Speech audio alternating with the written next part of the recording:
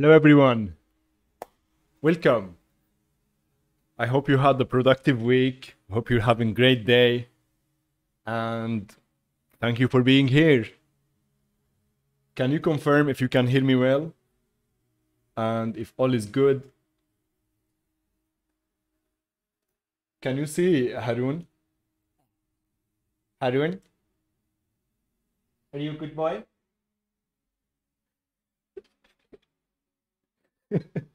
He is a good boy.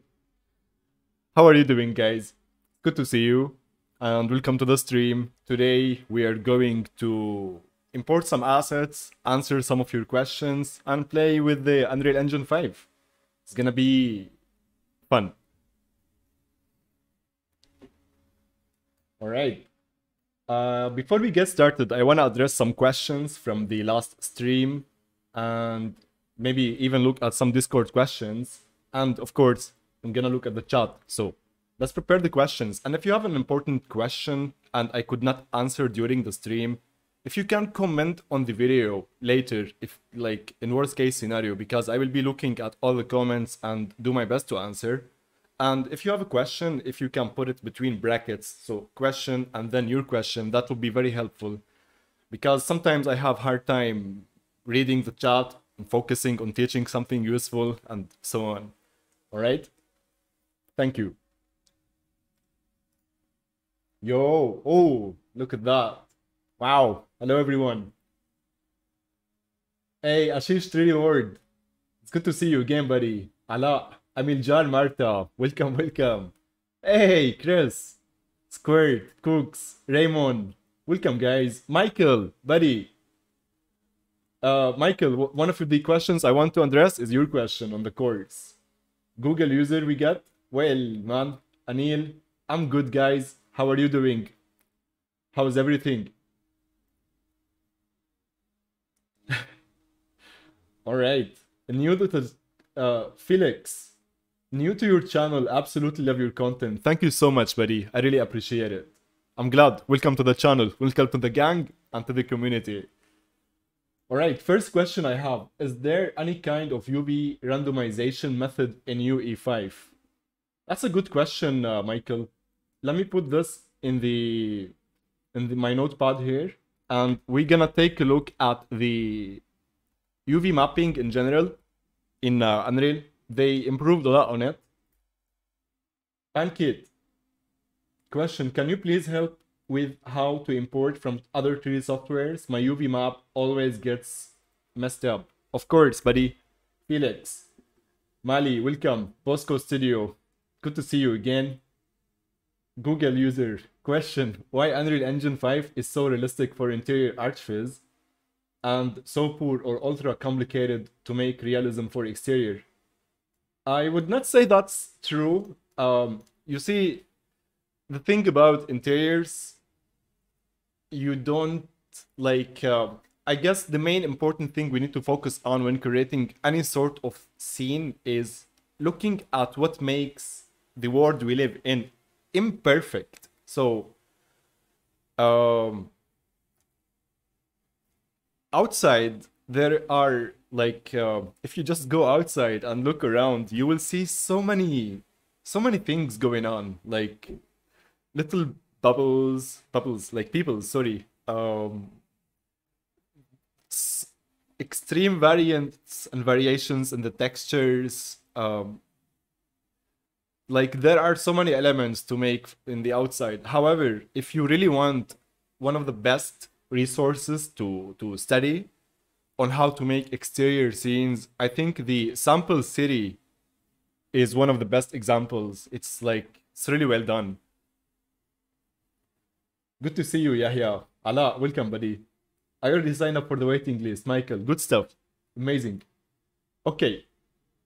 Okay, let's get started. So, one of the important questions, so this is for all Blender users. So yeah, we had a chat here. So there is an official data method for Blender now, as you mentioned in the video. No. However, we can export assets from Blender as JLTF, and we can import the JLTF assets with Unreal Engine data method. And this would make it so much easier for you to export, whether from Blender or now I think we have in 3ds Max 2023, we have JLTF support. And yeah, JLTF, I think it's like the new mainstream type of meshes. It's really good. So we had chat, not really one of the best methods to export your architectural meshes, especially architectural meshes, as JLTF. I didn't try JLTF as much with textures yet. Maybe we can take a look at Sketchfab, download the model and see how that goes. And we keep at it. No, what is that? So I'm stuck using Revit. So if anyone is using Revit, it would there is official support for Revit and DataMath. It's like smooth. So yeah, we have DataMath for Revit, of course. Let me stop the music. It's kind of hard to focus. And you guys can put your own music. How about that? So yes, if anyone wants to learn Blender, I recommend it. It's free, it's easy to use, and it's 300 megabytes. So currently between Blender and Unreal, and using a USD, Universal Scene Description, is also one of the best ways to export things to Unreal Engine, since it maintains the materials. Thank you, Pixar. So DataMath would be a better workflow. That's right. FBX is kind of the thing to do it, though it's just a dumb model. What would be great if there was an instance interchange format so that any software that create instances can send them to other software. Oh, that would be amazing. Imagine. This is actually important when you have, for example, a living room or a dining table with like 6 chairs. I mean, let's say whether in any tool, when you want, so I mean, with DataMath, instances are supported. So when you have like, it does not matter how many instances you have. So I wonder, let's try that with the JLTF and Blender now. So today we're going to export some models. Export and import some models, take a look at the materials, and get some of your questions answered. One of the other important questions I wanted to take a look at. One issue I'm having with my low spec laptop is it hard to running Unreal. Specifically, I get the video memory error. That sucks. The textures don't render. I had 4K, then reduced them to 2K. I changed all kinds of settings in the laptop to get more of the video, but no luck. Any suggestions? This is for you, Robert. One of the suggestions I can give is if you enable in your project virtual texturing. So if you go to project settings and we go to rendering, no, where it was. So let's just type in the search virtual texture. So engine rendering virtual textures. So let's go. Yeah, this would help enable virtual texture support. And if you're using GPU light mask, enable these two, but this could help hopefully. And let's see what other questions. Michael, I'm glad you signed up for the waiting list. We should get started, I think, within the first week of May. Nearly finished recording half the content. We're editing the content now. And I'm also planning on doing weekly exclusive, like on Google Meet or the Zoom classes where we can speak to each other. I'm working on Mac. The automotive material pack is only for Windows. Is there anything like that? I wish I could help here. I would ask someone. I'm gonna take a look at this. I wish I have Mac so I can answer this. Okay. Some of the other questions I would like to touch on are from now. Let's just get into the chat. And I think the YouTube comments, I should make just separate videos on these. So let's start with the first question before we start in the stream of the importing assets. So wait. Yeah, there we go. First question I have, is there any kind of UV randomization methods in UE5? And the second is kind of similar. Can you please help me how to import from other softwares? My UV maps always gets messed up. let's talk about UV maps for a second. So I'm gonna open also Blender, and here is Max. I mean, this sofa, if you add unwrap UVW modifier on this,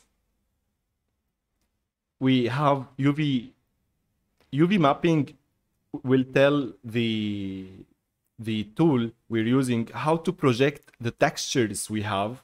So for example, textures, if we have, is this a sofa we're having? Yeah. You have a sofa, table, floor, anything that you create from scratch, let's say, by default, it does not have any UV maps. And if you have textures like cloth, wood, brick, anything that you want to map on this object, we need to apply UV mapping. And UV map, the UV space, so if we add unwrap UVW, or now we're gonna take a look at Blender as well, when we open the UV editor of this mesh, for example, you will see we have the UV space here. This is not the best UV-ing. It depends. So these meshes are like all collapsed together. You have the texture. So I wonder if we can go and preview that texture. So leather. Wow, that's too much. Let's put it on the side. Now.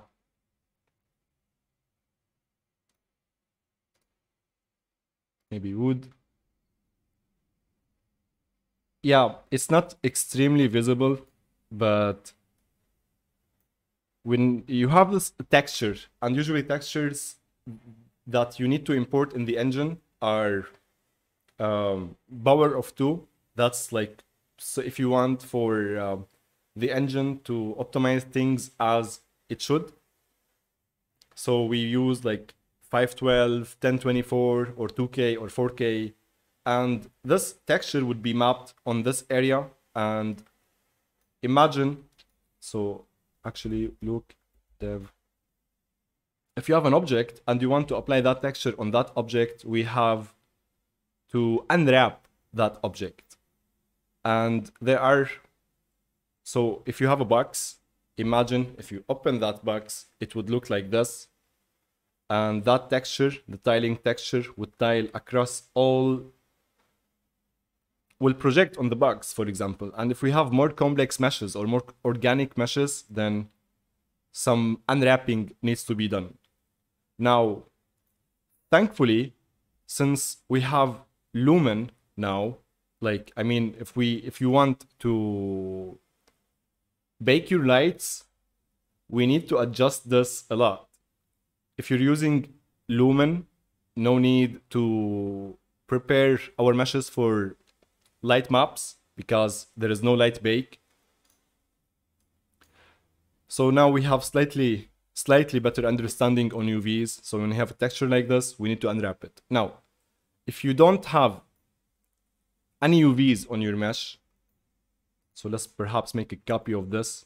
If Max will respond, where is a copy? I'm gonna isolate, and I will just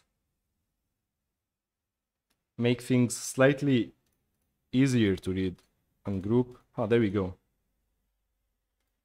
The reason we saw the maps are all messed up because we have so many objects selected at once. Now, I think if we take a look, this should look slightly better. There we go. If your UVs are stretched, now in this case, I believe we're doing fine here.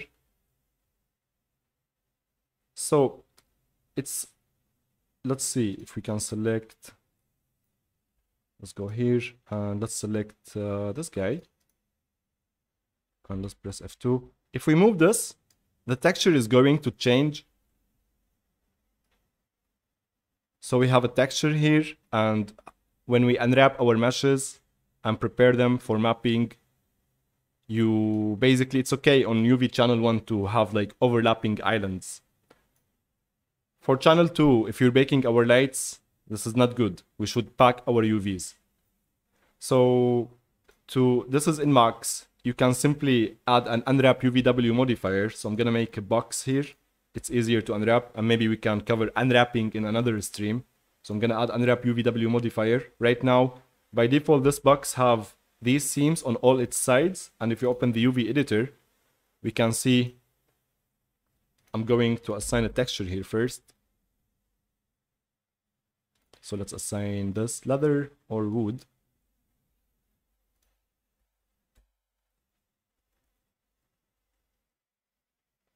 I don't know if it's visible. So let's see the wood type texture, how it looks. View image.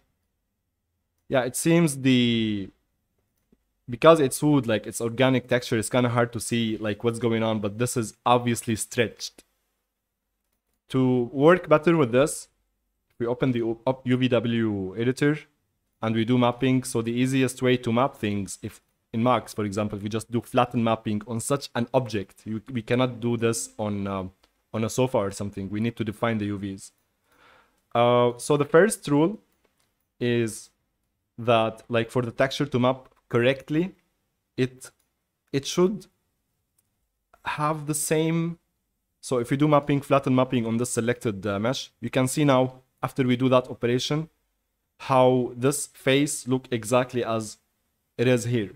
So this is some of the things we need to pay attention to, how we do our seams and the scale of our objects.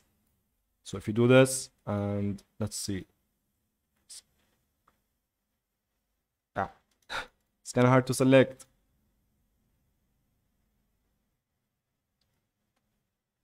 So basically, UV mapping, that's how it is in a nutshell. You have this face and you can map it as you like on your texture. You can repeat it, you can tile it. So it's completely up to you.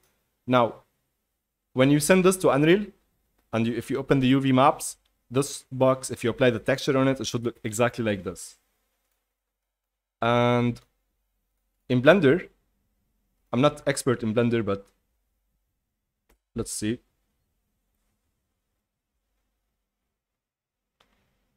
So there we go in Blender. If you go to UV editing, if you have such a box, you can see how this is mapped out for us. So if you create monkey and click tab, this is also mapped for us. So it's you can apply almost any texture and it will look fine. But if we don't have any UVs, so let's see if I can make quick. Base color.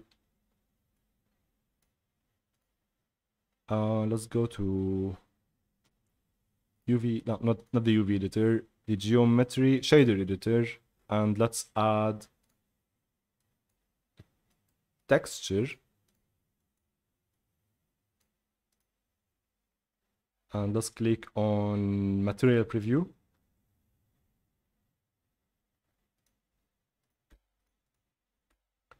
Now, because we got rid of the UVs, it's doing its best.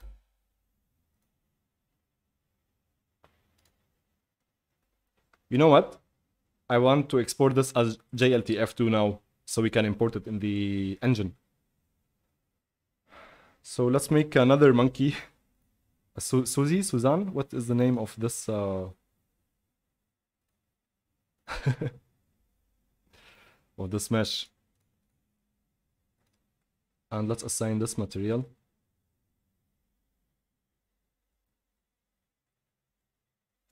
Yeah, I think I didn't do anything to the UVs here. If we click now reset. Yeah, there we go. This is a UV, an unwrapped object as we saw here.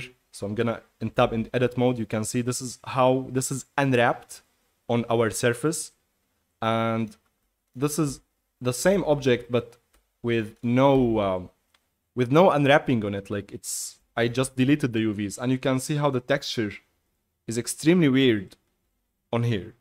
So if you want for your meshes to look right, UV mapping is one of the things that you should learn, so you can unwrap your meshes and apply your textures correctly. Now, before we get into UV mapping in Unreal Engine, I'm gonna try and export this as JLTF. So I'm going to export, and I'm gonna go JLTF2. So that's how I usually export my assets from Blender to Unreal. And let's go to Unreal here and make. I'm just gonna put it on the outside. Export this as JLTF. We come back to Unreal, File, Datathmet, File Import. JLTF is supported by default if you start from an Archviz template. Is this going to crash?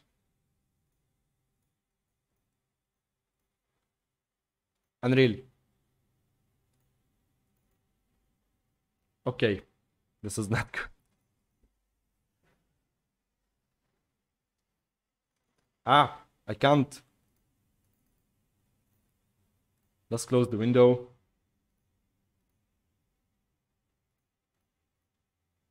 Unreal is not helping. It does not want to let me select my mesh. So I'm gonna cancel. I don't know why this happened. It's weird.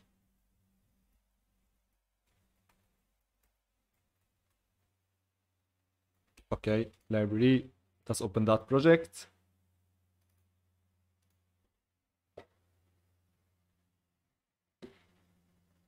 And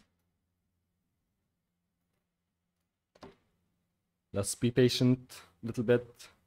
Skip restore. All right.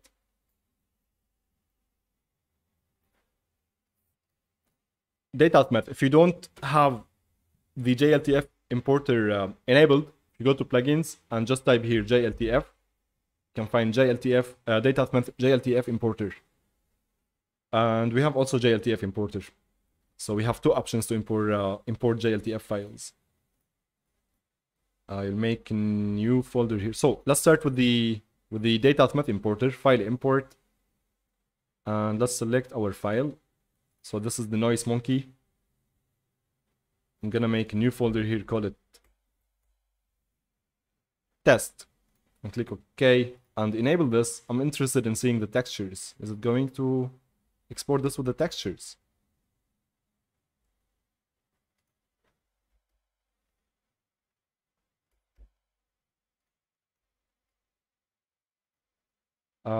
What happened? Why this became dark? Ah, because I don't have a sun. So let's find that monkey again. Hey, look at that. And that's how you export many assets and many textures and that good stuff. If you export as JLTF, you can import as JLTF. I wish I discovered this like 2 years ago. But there we go. For Blender users, I think this is one of the best ways you can export your work to Unreal Engine. Now, I like, it's called Suzanne, the monkey. For mapping in Unreal Engine, so now we're gonna talk slightly about UVs. I don't know of a way that we can randomize UVs yet, but we have like really cool UV editing tools in the engine. So if you go to modeling mode and you scroll all the way down, almost all the way down, we have UVs. We have auto UV, we have unwrap, we have seam ID, and so on.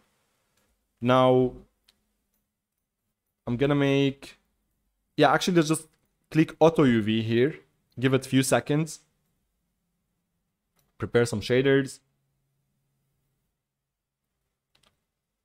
Based on the complexity of the mesh, we will see like this checker map, and you have all these options to play with. So if we play with the patches, and actually we can click on preview UV layout. So if you click here, you can see that this is the texture, and this is all the little chunks that the auto unwrap UV is generating for us, so we can apply this. So if you click accept, I mean, we would not see massive difference, but it's the same as removing UVs in Blender. So that's an auto unwrap. So let's try this again. And let's see if we can play with some of these settings. So we can change the angle threshold. Is it doing anything? Or it's taking some time?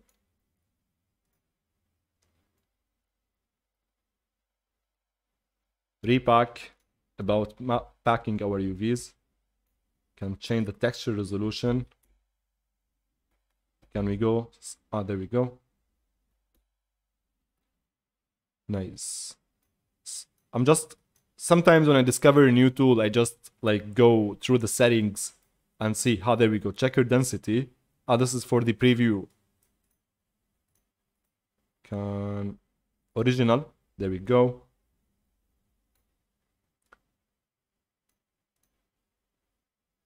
So patch builder, UV atlas, and X atlas. We have 3 methods to do an auto unwrapping in engine now, which are very cool. I think this one is nice.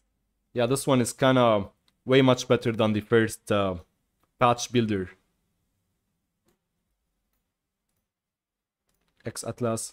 So many improvements in Unreal Engine 5 on the modeling tools, by the way. Click accept.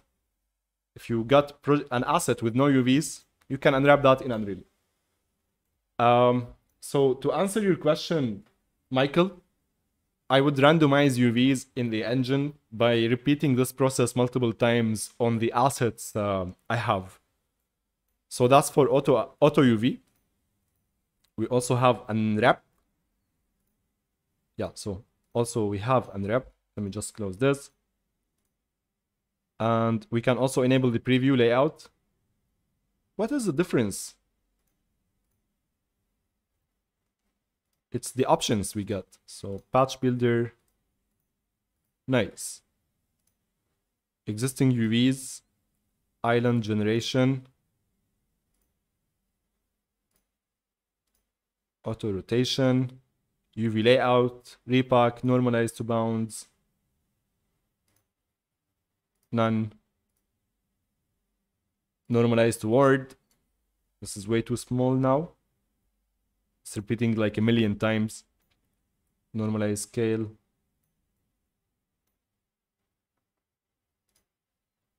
And we can have also polygroups. Polygroups, if you go to the up to poly model, poly edit. So these are the polygroups. Every little red so let's see, can I select triangle? So every one of these is like a polygon, and it's also somehow a polygroup. And when we are packing our doing auto unwrapping, these are also taken into consideration, the polygroups.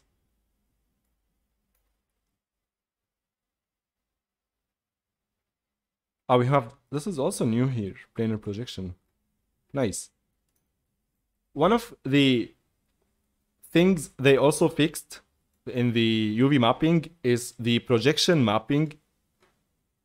So I'm going to go back to Blender real quick.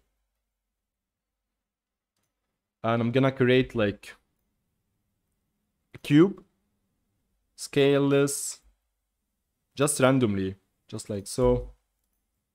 And I will go to the UV edit of this and select all these faces, zoom in. Yeah, let's export this as it is.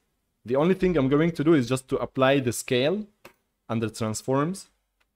And you can see the UV mapping here is not very good. So I'm going to override the JLTF file I exported earlier. So I'm gonna click on this little nice monkey. And by the way, there are some settings here that you may need to check out. So the format, I'm using JLB. JLTF separate. We have the textures can be exported separately. And JLTF embedded. Everything in one file. I think all of this would work normally. If you're experiencing any crashes, I would switch between these. Include, transform, geometry, apply modifiers if you have modifiers, send the UVs or not, and so on. And animation. This is very cool. I'm gonna override my file. I'm gonna come back to the engine. I'm gonna press Ctrl B on this asset, on the Suzanne, go back one step, select my JLTF file, just right click and click re-import, and yeah, click import, and just like that, hopefully, yeah, there we go. When you modify your asset in Blender and override that JLTF file, just like we do in 3ds Max when we go to File, Export, and then select a data.math file and override that file and click re-import, we can do the same in Blender. I love it. So what's weird here, that this box have flipped faces. Now we can go to Blender, and in Blender here, I believe in the view, we have a way to view how the face orientations. I can't remember where that is exactly, so I won't spend 10 minutes looking for it. Yeah, honestly, I can't remember where it is. But that's important when you want, like, if you have a big scene and you have this, you get this problem, there is a way to preview like all the flipped normals on your meshes.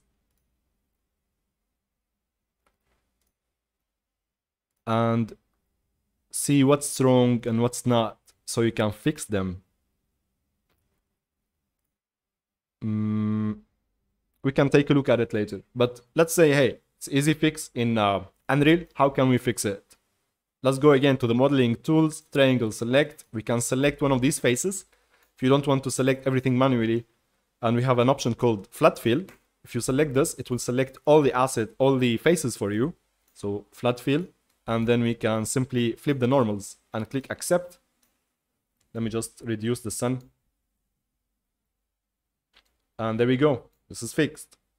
The second thing now, because of the way this is mapped in Engine, if we try to apply a texture, so I'm gonna just get any random texture, assign it here, you can see, what's this? We need to flip these, so let's do that.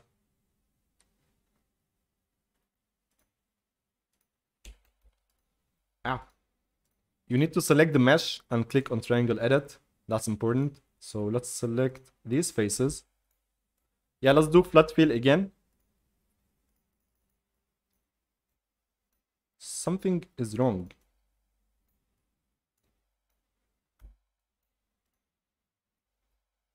Flat fill is not working as supposed to be. Let's check on our mesh in Blender.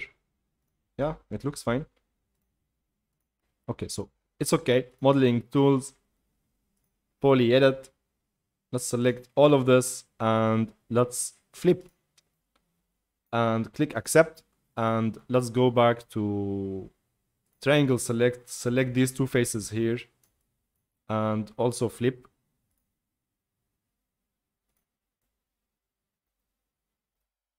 Well, just this face, so triangle select this guy and flip. And that's how you do it. Now, if we compare this texture, this guy, and its scale, you can tell that this is supposed to be way much smaller, right? So if you open, let's copy the asset ID.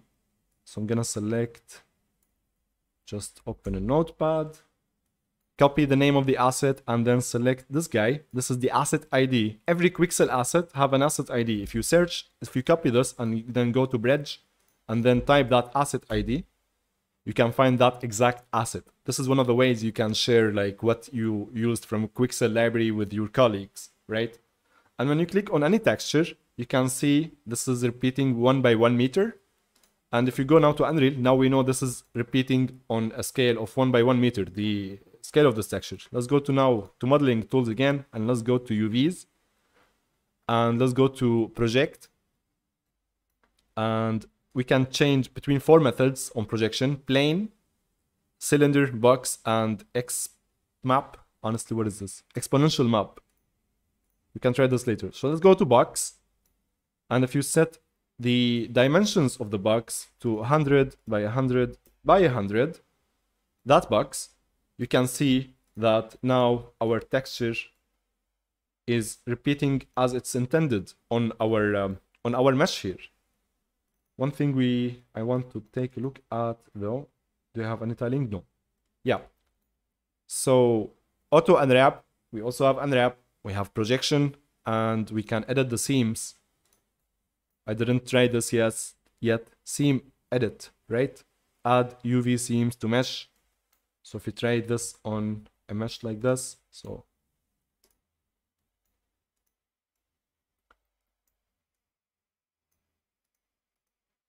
show wireframe, hit. Can we export an object with no seams?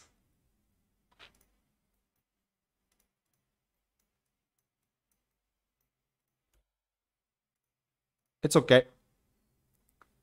So can you please help with how to import from 3D softwares? My UV maps always gets messed up. Felix, I hope, and you also, Michael, I hope that this helped you a little bit in the UVs. So if you want to randomize your assets, I think repeating the unwrapping multiple times. I'm not sure if this is the best time, if the best way to randomize UVs. I'm gonna take another look at this later, but this is one of the ways I would do it, quick and fast. And if you export, the reason I wanted also to cover the mapping tools in Unreal, like so, these guys, is if you have a project, like I see 99% of SketchUp projects, for example, they got no UVs, so you can assign UVs directly from here. And the other method, if you don't want to assign any UVs, is tri-planar mapping, but that's for another topic. Now, we finished the first two questions. Let's read the chat and see what other questions we get. And I'm gonna do this, I'm gonna do that. I just moved the chat up so I can see it. And let's go.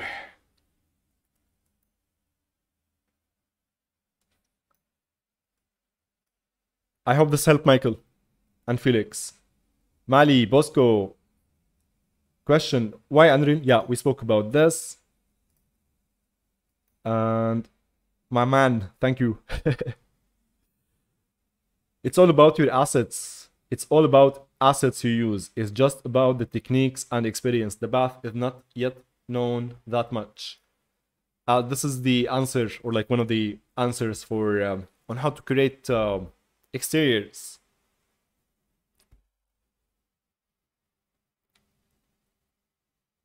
Gona One Lee from Indonesia. Welcome, buddy. The rest of you guys, where are you watching from? Raymond, how to proper manage textile density for models that will go to Unreal Engine from any 3D software? That's a good question, buddy. I usually use textile density of 1 by 1 meters. So I don't know if let me try to explain. So I'm gonna open one of my first Archviz project in Blender.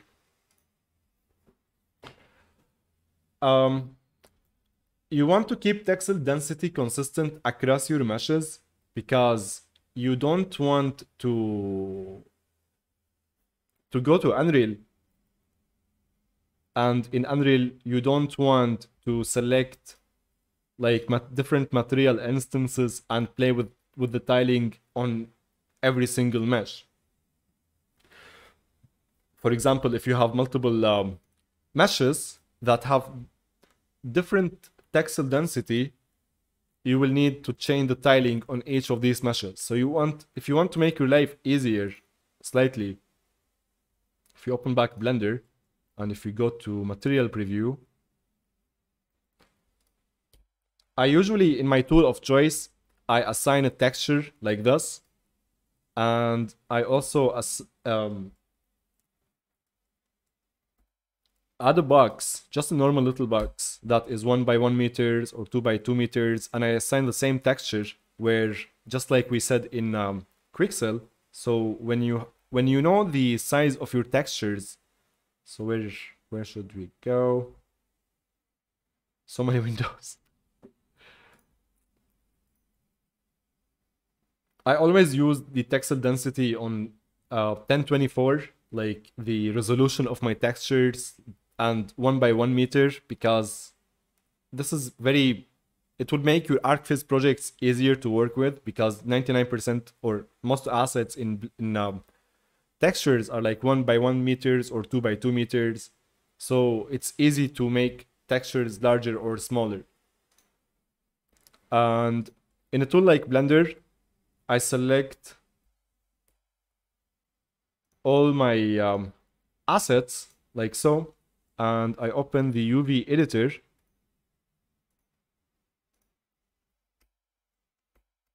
And that's, oh, this is a texture. And I unwrap all my meshes, and I do either quick cube projection. There is a tool for, I'm still learning Blender, that would make all of these share the same size. So imagine if you scale these like this, and you have now like,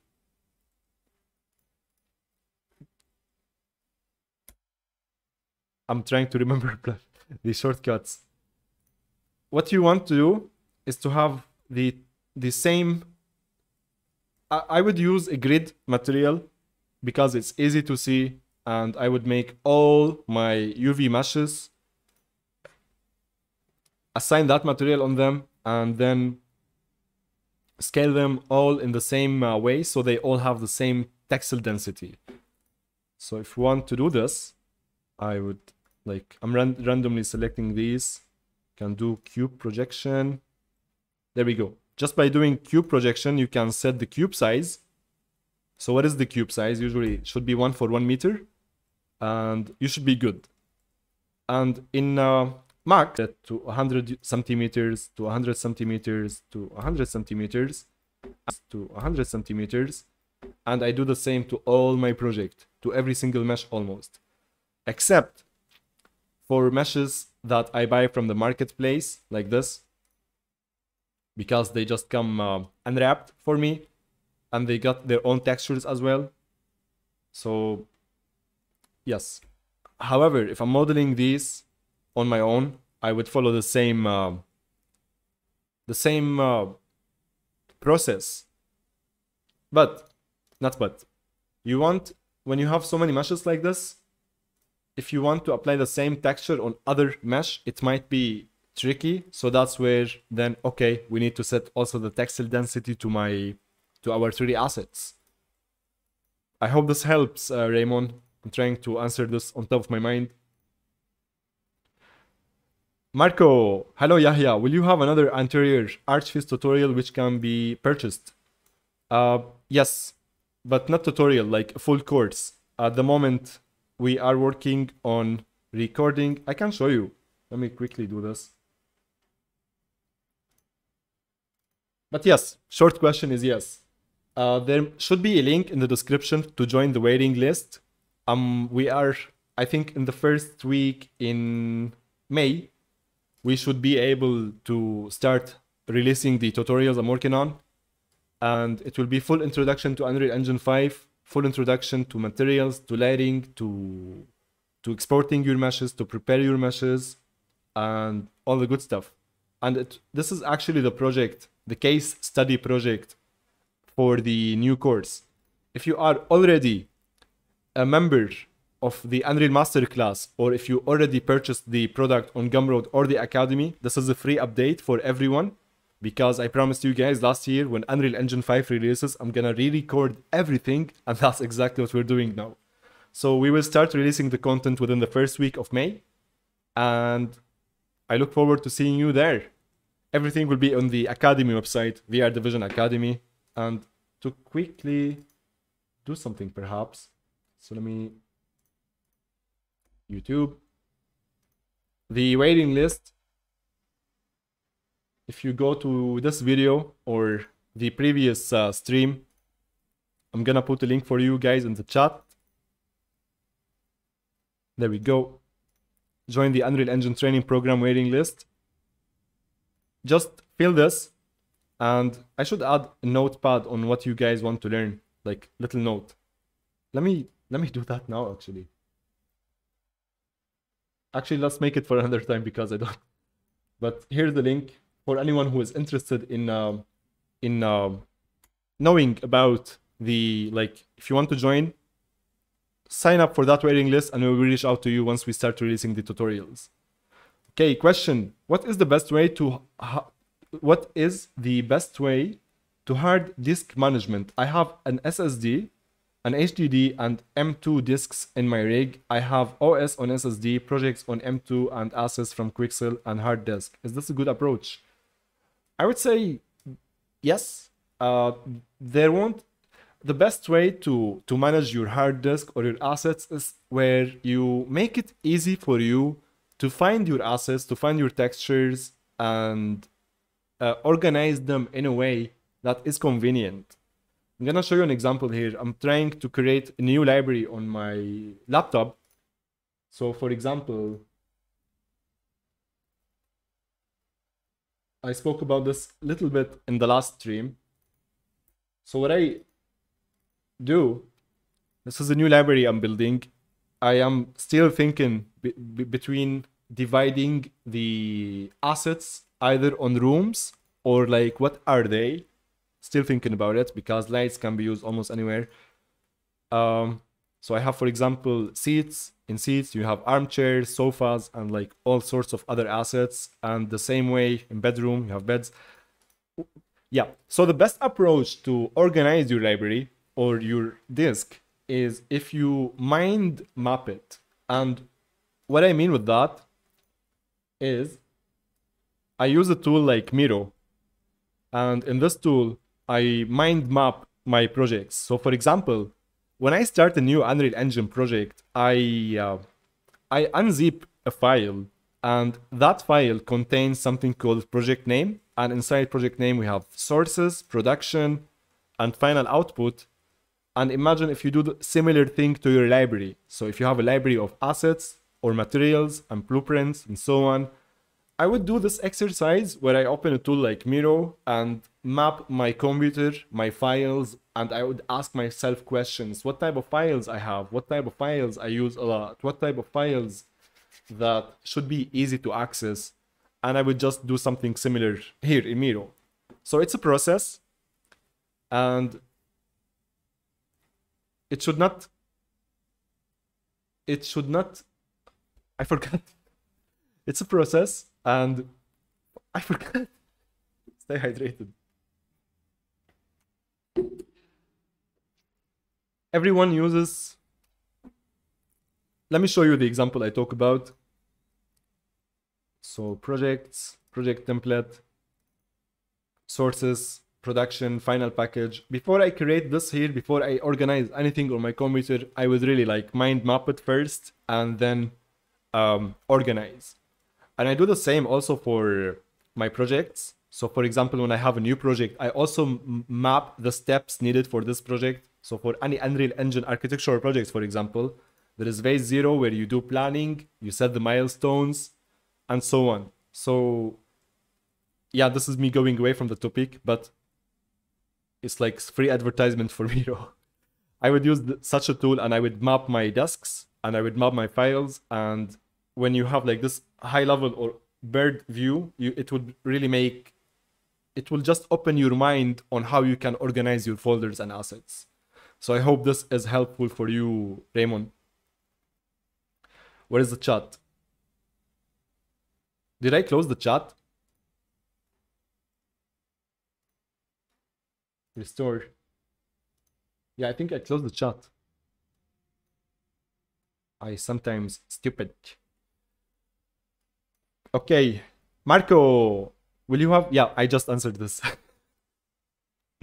Cooks, I have made a test video from what I have learned so far of one of my office project. I will soon share it on Discord. Drive link. I got so excited with Lumen that I forgot to learn how to render steels. Welcome to my life, Cooks. Lumen is dope. So guys, we are having, like, we have this nice little community on Discord. Come join us. We have a chat, we answer questions, and actually you need to talk a little bit about cinematics. I can talk about some of the tips I have. Let me add this to the questions. And yeah, please join us and share your work. So we have show your work in progress, finished work. Here's a section for questions. And don't forget to pick your role. And especially this role, if you are, like, if you got 10 minutes a day, 15 minutes a day, pick Unreal Helper. And every time someone have a question in Unreal Engine, so like, hey, I need help in this and that, you describe the problem you have, and then you can tag Unreal Helper. So everyone with this role will be notified, and yeah, guys, let's help each other. As for crashes, so maybe two little things we can discuss. So today, your boy Ashish 3D Ward, shout out to you, buddy, shared with us solution to little problem he have. So when he updated his Unreal Engine project to the new release, like UE 5.01, he is having this issue where when he opens his map, wait for it, it hurts, you know, Unreal crashes. So the way he solved it is by recompiling, verifying the engine files. And to verify the engine files, if you open Epic Games Launcher, if you go to library and go here and click here, verify, this will take a while, be patient, but this should hopefully solve some of these crash problems. I hope so. The other crash problems I'm struggling with is maybe because, I don't know if it's the GPU or RAM or something, is stability issues, I would say. So crashes are crashes, guys. This is the Windows, I don't know, like cooks, please do share your project with us. All right, follow-up question. Using Rhino, I just want the tile size to be correct. Whenever I try and apply material in Unreal Engine, it often just ends up a solid color or blurry mess. That's a good question, Felix. To fix this, in Unreal, it's just like we did earlier. Where is it? Where is Unreal? Yeah, there we go. So let's see. I'm gonna assign just another texture on this guy. Let's make it slightly sunny, and let's open the light, select the directional light, make it way much less intense. Yeah, let's switch to unlit mode. When things look blurry, so I'm gonna slightly replicate this if I can. When in Rhino, I'm not sure if there are UV mapping tools, but what's happening when you're exporting your meshes, it's basically, this is maybe what they look like, right, Felix? Or just, as you said, completely solid color. To be able to fix the mapping on the meshes you get is enable the modeling tools. Usually they are enabled by default. If they are not, go to plugins and type here. We have actually a couple of things we need to just in the plugins search for model. So we have modeling tools editor mode. We have static mesh editor modeling mode. I didn't enable this earlier. And we also have UV editor. I also didn't try this. Let's where is this? I enabled it on another project, but I didn't think there was anything different. So anyway, what you need to enable is the modeling tools editor mode. This is the guy. And if anyone got some time to test this out, this guy and the UV editor, let's check it out. But let's open the UV editor. Like let's restart the engine. But before we do that, so Felix, if you select your mesh that does not look right, go to UVs and go to project, and under project you can select a box, or depending on the type of mesh. And when you select the box, that box will automatically expand to the scale of your mesh, like so. You can see here we have dimensions, and you can change the dimensions to meter by meter by a meter, so you can have proper UVs. All right. I don't know if this is very visible, and of course you can change the location of this.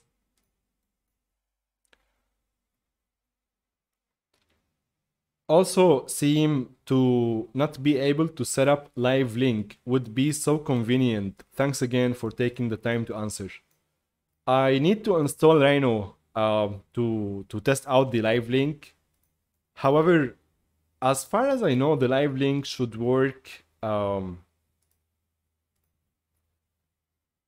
of the box when you install. So I don't have Rhino, but I have SketchUp. Maybe we can try. So when we open a tool like SketchUp,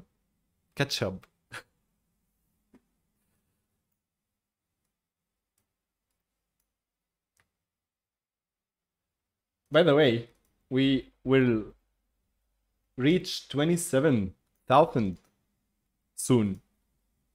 Let me check. I think we need like 10 subscribers or something. So guys, can you share the channel with your mom, dad, family? Subscribe and leave a like. Okay, is SketchUp on or not yet? It does not want to open. Okay, Felix, let's leave like live link for another time. I will install Revit, test it out, and I wanna see. I don't think SketchUp is opening.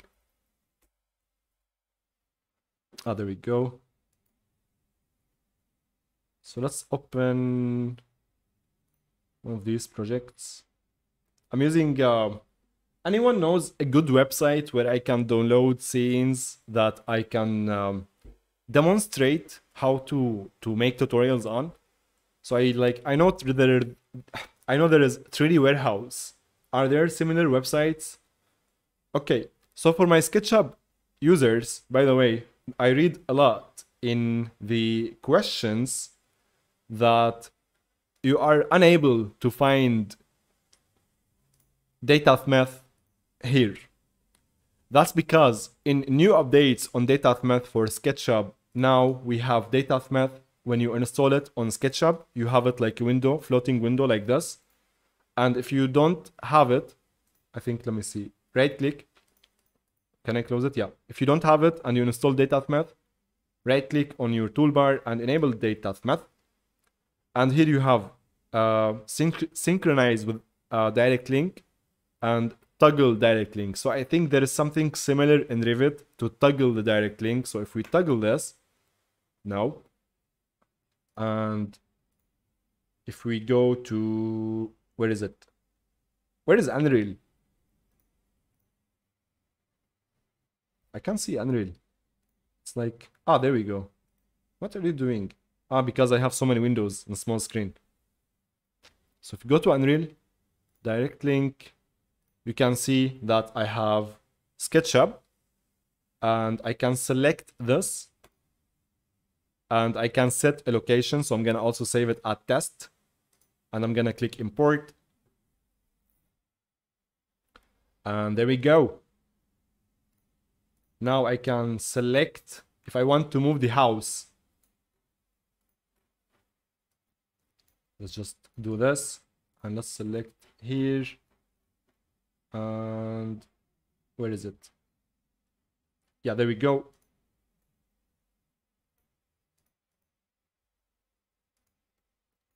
Can select the main DataMath actor, and you can move the project around,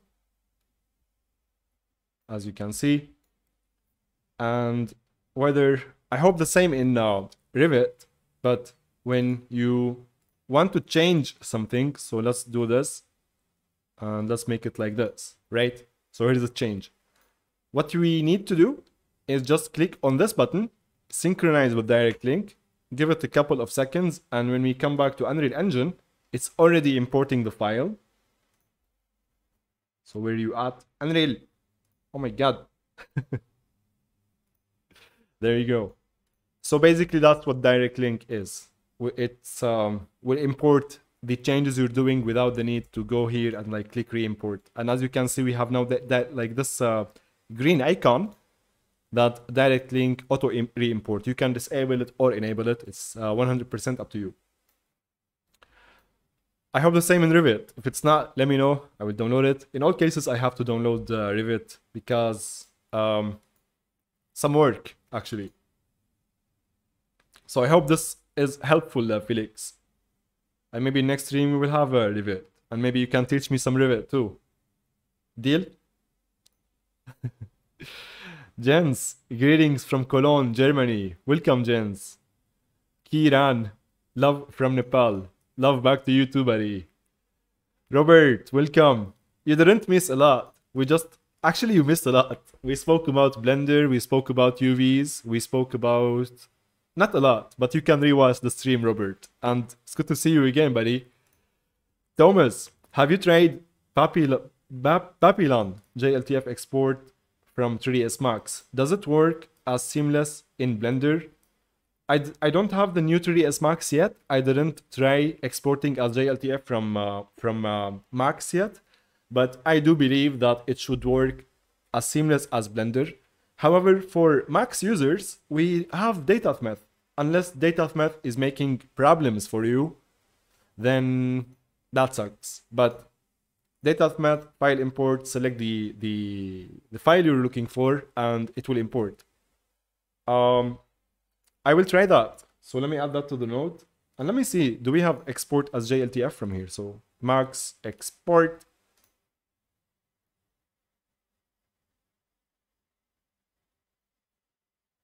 JLTF. Yeah, it's not here yet, right? I need to update my Max so I can try JLTF. But DataMath is my preferred type of workflow for Max, but still, the more methods we have to export and import, I think the better. What I want to try actually is the USD format. I installed Omniverse exporter and now we have USD, and I think by default in the new Max we also have USD export. I'm not sure. But let's try something. I'm interested. So I'm going to DT and I'm gonna make a new folder here called USD. Call it test, USD test. Grab, export all visible. Yeah, export everything. So, names. We cannot have duplicate names. Okay. Rename everything. Sofa. Group, ungroup. Let's see what are their name. Yeah, that's weird. Let's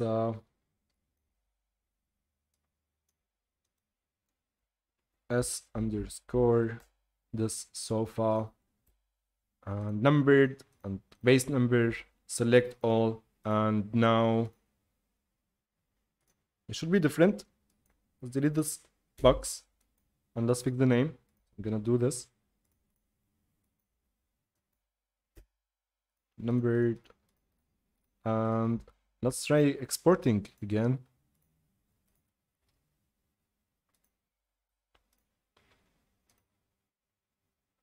And now it's exporting as USD. And I never tried importing USD type of files yet. It's weird, I know, but let's go, let's do it. So I'm going to plugins first to check if we need to enable anything. So USD importer adds support for importing the USD file format into Unreal Engine. Let's enable this and let's restart the engine. Let's click save. And while we're at it, let's try exporting this apartment also as USD. So I'm gonna type Alt H to unhide everything. It's really fun to learn Blender, by the way.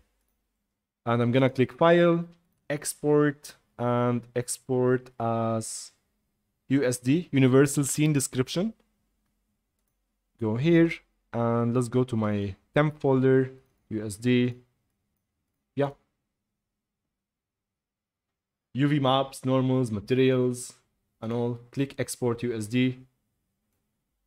And let's go here. Now, if you want to import USD files, I think all we need to do, click add and import from here, just like normal import.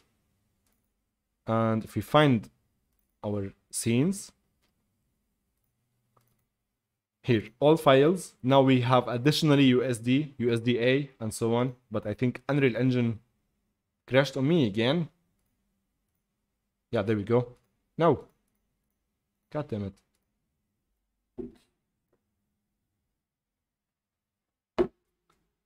I don't know why this is happening. This is the second time today.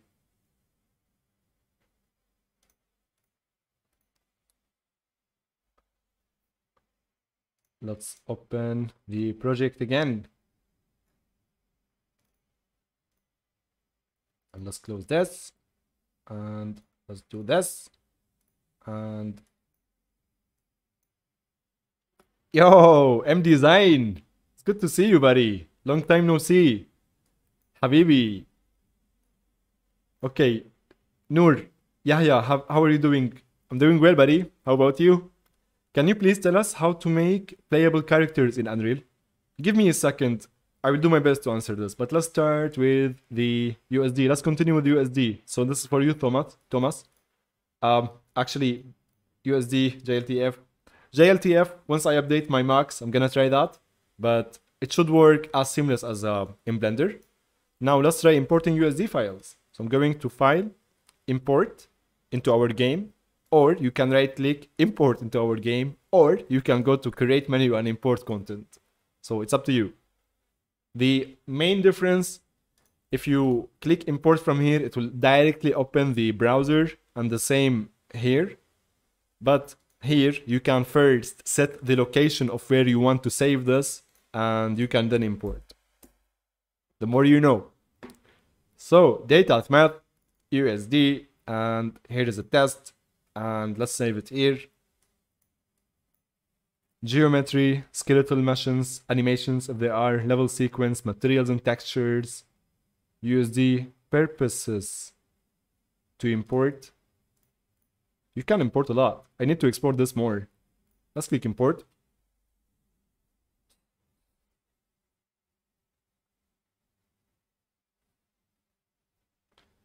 And let's find that sofa. We need first to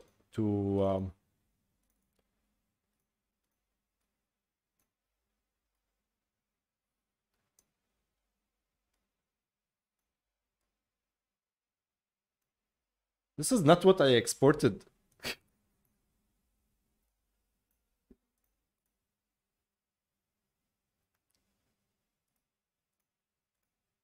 We exported this. I'm just checking on the UVs on these guys. So they all have the same pivot as well. Interesting. Yeah, I need to explore this more. As you can see, the textures, we will see the textures, but while we'll add it, like, hey, this is annoying you if you're exporting your project and like you want slightly better control, you can go to the modeling tools. So this is how you can fix the pivot in Unreal. So if you go to the modeling tools and you have like a mesh like this where the pivot is somewhere else in the world, you can simply go to where we have attributes. No, transform. Yes, transform pivot, and you can set this to the bottom, and it will place it exactly in the middle center bottom of our object. So that's that. I want to explore USD exports more. This did not export any textures, and maybe because V-Ray materials are not supported with USD format. So I wonder, one of the things I usually do if I want to save myself some headaches is converting V-Ray materials to standard materials. this could work. And to do that, type V-Ray to standard material converter. You can find almost any script. This is one from 2009. Let's see if this works.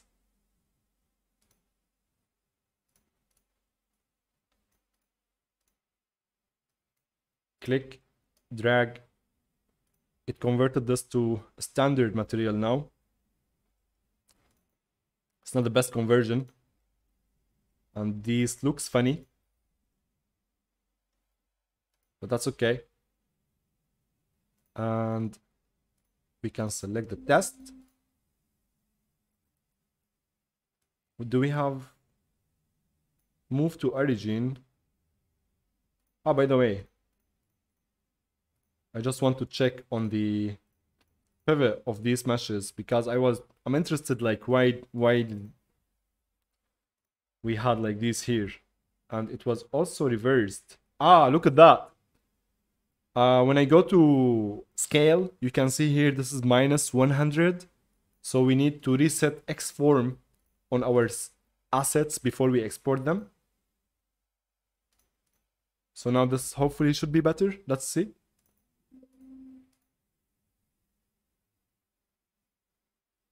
And let's try importing this again.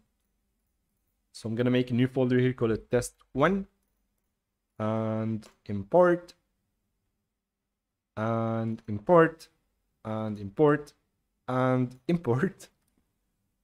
All is good. Let's click import. Give it a couple of seconds. Static meshes and materials. We still don't have the texture. That sucks. But sometimes that's what it is. Now, all of these, because they have the same pivot, they come like so. And that's not very useful. So you need either to collapse this as one mesh, or we can set their unify the pivot. So I'm gonna set the pivot here to 0, 0, 0 on all of these guys. So that's one way if you want for some reason to export as USD format.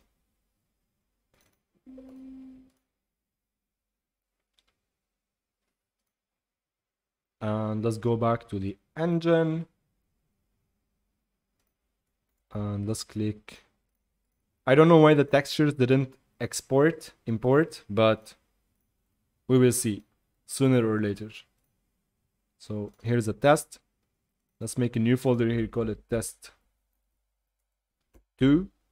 Click OK, and click import, and wait.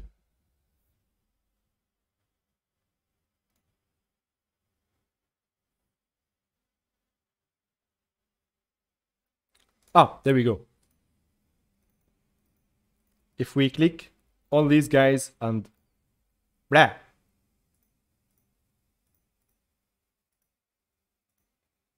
test2, test. Well, that was not supposed to work, to happen. Ideally, if Morpheus law does not happen, these should export like this. But USD exports is slightly new to me, so I'm gonna check it out in future, or yeah, in another stream, like off stream, to see what's happening. However, I'm interested, like, why Blender didn't export this. Let's export something smaller from here. So I'm gonna make a new scene, and file, import FPX, and go to my library. So today we're gonna import some assets from here. Go to sofas, open that sofa.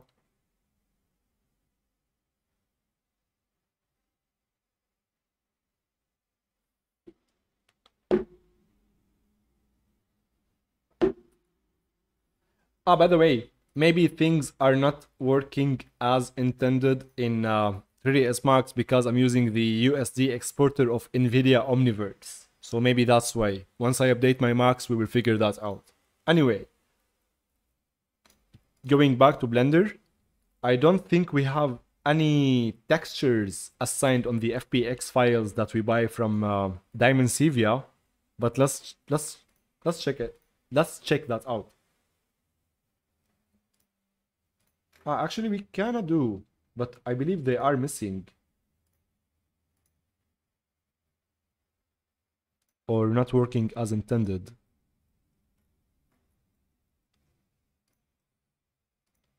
So we have mapping, and we have the wood texture, and if you want to open, can I preview the wood texture? Let's go material preview. Let's look very interesting. Anyway, let's file, export this as we discussed. We can export this as JLTF. It will look good, but now let's try USD. And let's go to our temp folder. So dt_temp, and let's sofa test. Visible, animation, hair, UV maps, normals, all. Export USD. Could not copy texture from yeah, something is wrong with the texture. So let's open. Did I open the right map? There we go. I will try to export again, at least like one of the textures. Actually, also we can try the cloth.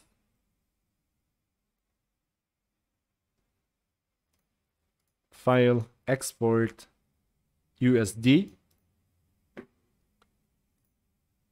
dt temp, sofa test, export. Okay, I need to take a look at this later, but let's go back to Unreal and let's come here, import content, click OK, and sofa test.usdc.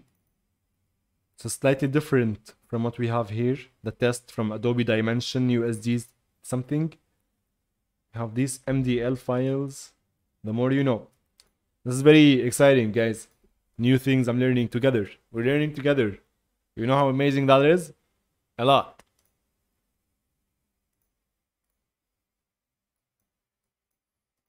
Let's click import.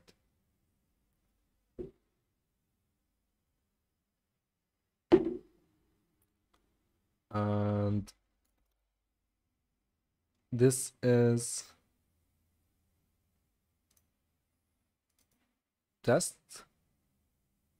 We call this sofa test, right?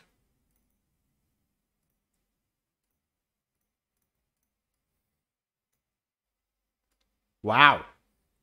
Wow. These are massive.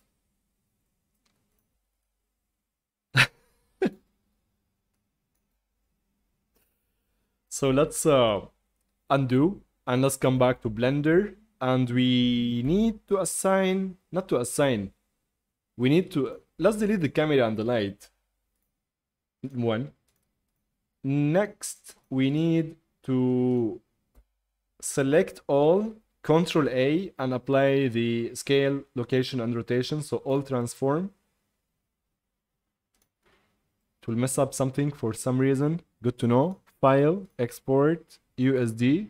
But you may have noticed that with Blender, with the USDC importer from Blender, exporter from Blender, we were able to have the textures too. So that's exciting. And let's come back to the engine.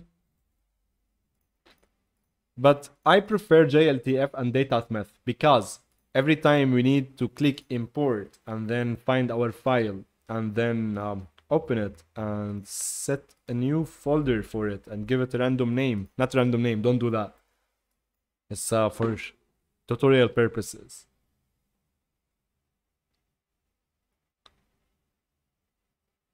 One sofa test, static meshes. There we go. But because we applied all transform, for some reason, I don't know why this is happening in Blender, but we have these like flipped meshes, right?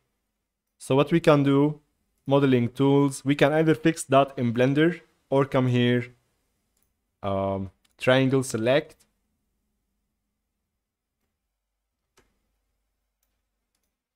So wait. Select this mesh and click flip. Click accept. And GPU crashed.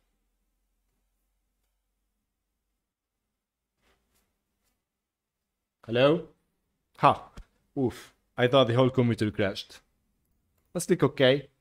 Feel sad for a couple of seconds because the engine... that's what it is.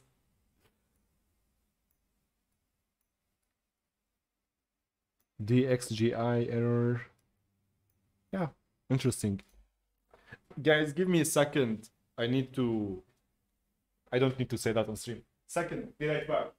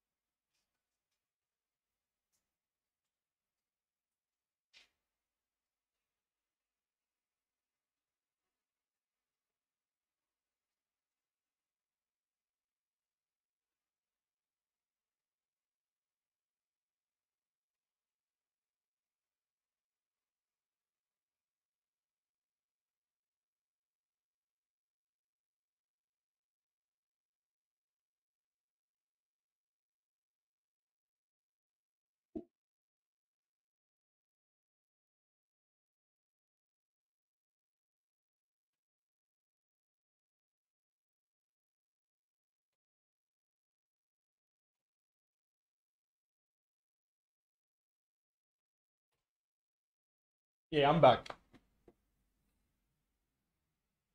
I am back.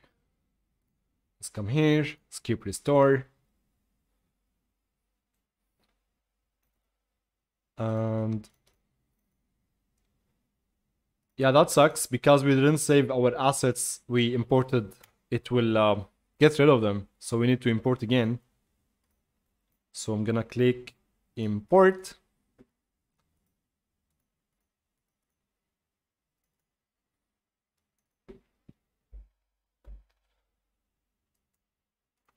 Click import. Maybe put my picture here. Let me know if my picture is annoying you or like if you don't see things.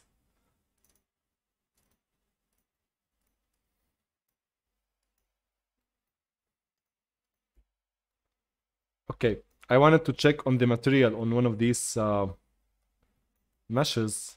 Like what does it look like? So we have metal, we have leather, we have the cord. And this looks funny.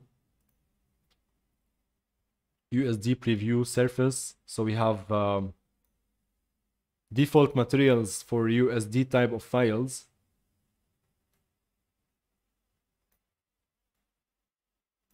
That is interesting.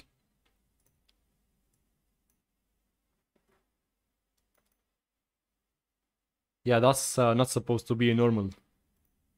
That's why this is a pump map. So we need like either convert this into a normal map, for example, or use the, not on this material, but the normal map from height map, the material function where we connect our height map here and then scalar for the normal map intensity, another one for the UVs, and then we can kind of be able to use these type of textures as for bumpiness or normal map. But I recommend just having normal maps. It's just really better. So that's okay. Now before I read the chat, let's do one final small test. I'm gonna open this scene again in Max. So this little sofa. So let's do that. And I will export with data math.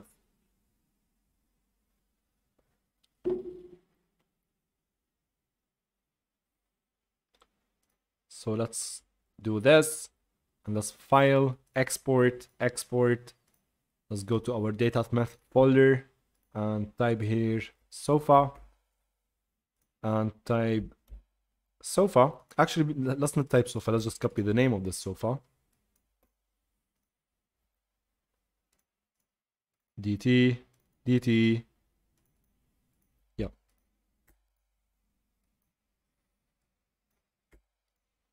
And select data math. Click save. Click OK. Give it a few seconds. We get some error messages. Let's do my favorite thing and ignore this. Let's open Unreal. Data math, file import. And let's find that sofa. And let's just save it here. Click OK.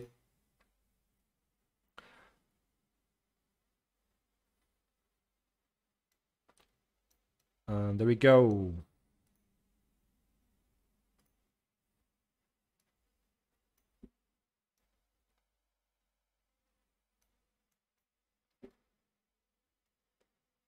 Yeah.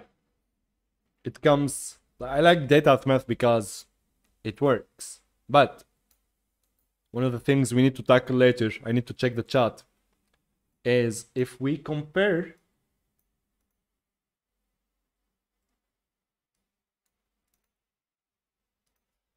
the export to the sofa we got, this is rendered in V-Ray or Corona renderer, and this is what the exact same mesh we get in Unreal.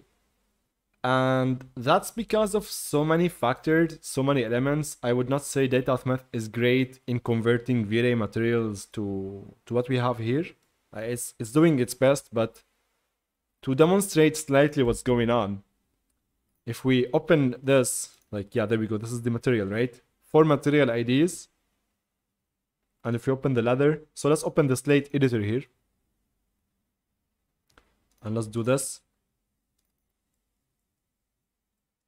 So actually they are simple, so that's good. The wood texture should be very simple. The metal also very simple. The cord, like it's something small, it's also very simple. I wonder how this will look in data math. And finally the cloth, the leather. And this is where things get tricky. We have the diffuse map. We have something called the fall off node in Max. We have leather and the color. And I think this is doing some fall off between both. And the map composite. So this will look kind of interesting in data math. And then we have reflect. So we have leather output, and then we just have a normal map. And then we have the glossiness. And this is where things will get even more interesting. So I think between reflection and glossiness,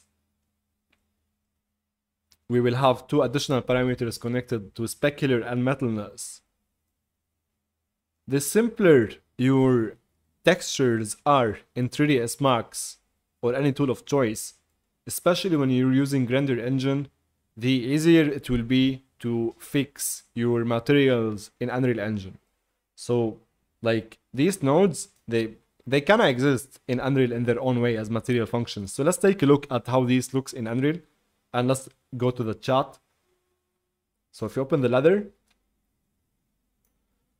you can see we have the normal maps we got from Max. So we have this leather normal map. We have them now in Unreal, and we have this from the composite layer. We have leather and the same texture twice here. So this is the same texture twice, right? Yes, it is. And if you come back to Max, we can see this is the texture that is repeating twice. It's the leather, right? And I think it's mapped here 5 times. Focus on this number 5 times. Okay, and you can see this texture is connected to two different inputs, and this is why we have it. We have two of it here. And the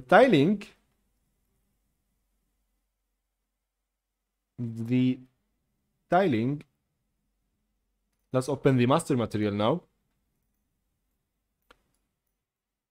I don't think we have, yeah, there we go. We have the texture kernels, and this is also tiling 5x5. And here's the interesting thing. We have so many of these, and ideally you want to fix this material. Ideally you want to have much less of these, much less, is that even English? Less nodes. Like the best materials in Unreal, I would say, are the simple ones. And the first thing we need to do every time we export our materials from Max or any tool, if you need to pay attention to metallic and specular. So we need to turn these both off so we can have like the same normal settings. And so let's see. We have fall off, we have fall off, we have Fresnel, we have composite layer. This is sofa diffuse. And this is the composite layer, and then we have blend. So this is the material function. This blend screen mode, this is what we have in Max as a composite, and it's connected to diffuse, and got 3 textures. And if we come back here to Unreal, got the blend, and it's connected to 2 textures, and then 1, and the other texture is also connected to 2 textures. So we have 3 textures, and all of them are connected to base color. What might be simpler if we take the 2 textures we got, these 2 guys, and also take the mapping, the UVs, and just connect this here as well. So slightly reduce what we have, and then just click M, multiply node. Then do this and do this. So we're multiplying this texture with this color. And let's connect this here. And let's call this color tint. We may need to find better ways to tint this color. And let's see, did we forget anything? We have linear interpolation, Fresnel, vertex normal. And maybe we can play. Yeah, let's click save.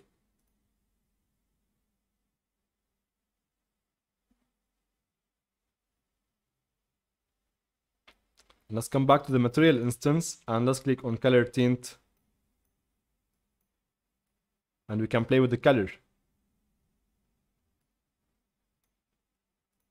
Alright, and you can imagine you spend slightly more time on recreating your material.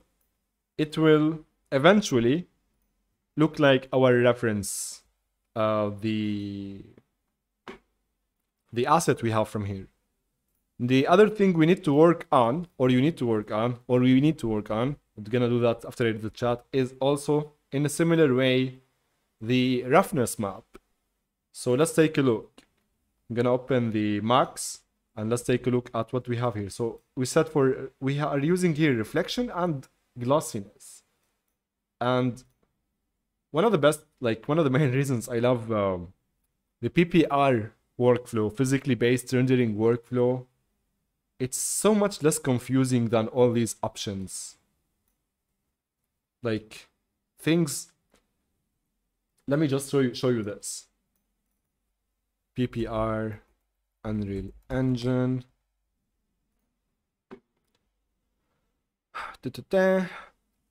What does physically based mean? Physically based shading means we approximate the light. Is this the page we want? This is the page we want. No, this is not the page I want. Actually, this is it. Anyway, Physically based rendering means we approximate what light actually does as opposed to approximating what we intuitively think it should do. As far as I remember, when I used to use V-Ray and 3ds, like in the let's keep reading.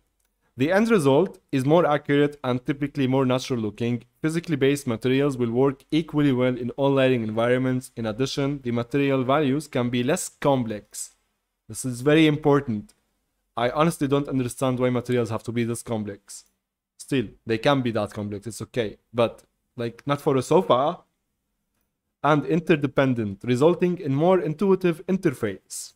These benefits are applicable even for non-realistic rendering, like thanks to Pixar and Disney. So, and the main parameters we care about are the base color, the roughness, the metallic, and the specular. And mainly now the base color and the roughness, because metallic is either our object is metallic or not, so it's 0 or 1. And specularity, all objects in the real world have specular to it. So, by controlling these, we can get the results we are after in the engine here. Anyway, I wanted to make a point, but I kind of forgot.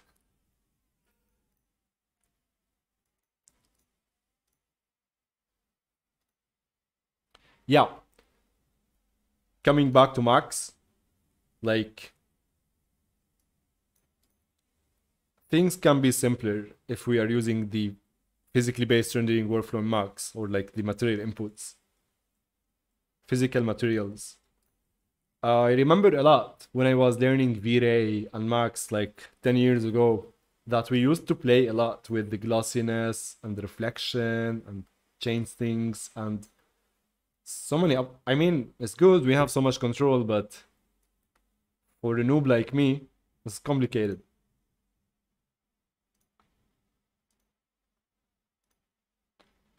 Okay. So quickly in Unreal, we can touch slightly a little bit on the roughness map and the normal map. So let's see normal map. Do we have a normal texture? Yes, we do.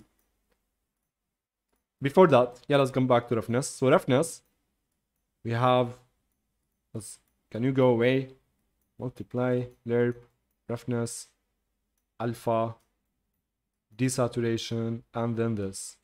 We can simply see, just do this. And in, I think this is a glossiness map. So it should be inverted. In Unreal, so in like the physically based rendering workflow, these values here, they take, these inputs, they take values between 0 and 1. If we input the 0 is black, 1 is a white color. So if you input colors that are near 0 here, as you can see, they will be smooth. Smooth surface, and if we increase that to 1, it will be a rough surface. And if you ask what is the roughness, imagine if you zoom on a micro level on a surface. So this is a smooth surface. This is when we have a value of 0, and this is where we have a value of above 0, 1.5, whatever. You will see the type of reflections are different. So when we have values close to 0, we will have regular reflection, right? And immediately when we look at this texture or this sofa, we see like so much regular reflectiveness here. It's kind of weird. Can't control it. Or we want to increase the roughness basically. So we can introduce lerp node, or we can also try and add 1 minus to this. So 1 minus. I don't think this will work in this case, but if we add this to roughness, this will invert the colors of this texture. Because this is a glossiness texture, it's not roughness texture. So we simply inverted the colors of this texture. I said it twice, I know. But this immediately looks so much better than what it was before. Yeah. Okay, let's read the chat. And if you found this useful, leave a like, guys. It supports us a lot. Habibi. You guys are Habibi. And it's time to read the chat. I've been talking a lot. You need to stay hydrated. Where is the chat? I keep losing the chat. I feel like a chicken nugget. Where is the chat? I closed it. Oh my god. There we go. All right. So I believe I was reading Felix. I answered this, right? Wait. Yeah. M Design. Noor. Yeah. Hope you're doing well. Thank you, buddy. I read this and now here's the answer. I know it's been 20 minutes or something explaining another thingy, but thank you for your patience. So can you please tell us how to make playable characters in Unreal Engine? Let's quickly do that. So now in this project, if we press play, technically nothing is happening. So what we can do, we can go to content browser, we can click on add, and we can click on add feature or content pack. Now you can add first person or you can add a third person. Let's add both. So let's start with third person. If we add this to the project, it will add two folders for us. It will add the third person template folder, and it will also add a folder called meshes, or like characters actually. So the characters, we have the UE4 characters and we have the new UE5 characters. What we need from here, the third person, we need the blueprint, and we need the blueprint third person game mode. Now, if we go to settings, and if we enable word settings, we can go to game mode, and as you can see here now, game mode override is set to none. This means if you press play, there is absolutely nothing going on. If we change this though to third person game mode, which is this one, so you can either search for it from here, or you can simply just, where is it? Can click and drag. So let's yeah, actually we need to search for it. Stupid. I can't I thought we can click and drag. Hey, we can click and drag. Nice. So if you click and drag or search for this, and now we press play, we can play, can jump, but none of my meshes now got UVs. Collisions. And to add collisions, I made this extremely short tutorial that you can watch, guys, later. Yeah, this one. How to enable collisions in Unreal Engine. I show you how to enable it on one mesh, and I show you how to enable it on many meshes. All right. F11. Let's add the other game mode. So if you go add feature or content pack, let's add first person, which is obviously what we want for Archviz projects. Can simply here type here first person game mode. And now if you press play,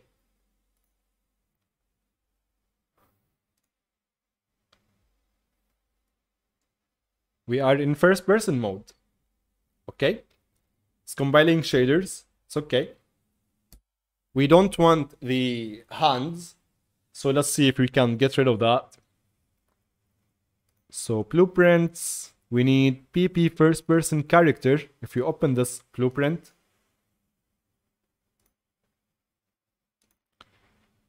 here are the hands. You can simply either hide these in game or just delete them.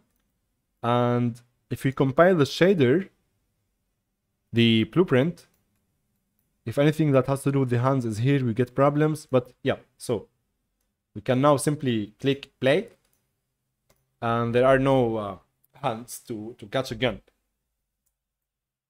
And you can also jump, and oh my god, look at LUMMMEN, how amazing it is. I still can't get over the fact that we can import projects immediately and change whatever we want without the need to bake any single light. It's amazing, right?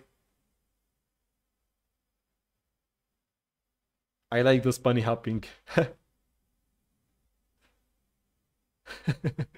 This is fun. Okay, next question. Let's go, baby. I hope this is helpful, Noor. Abdul Ma'moon Ibrahim. Welcome, buddy. Hello, all. Thanks a lot, Yahya, for all the great information you thank you. Habibi. Squared. The problem with auto unwrapping is getting something like wood grain textures to align.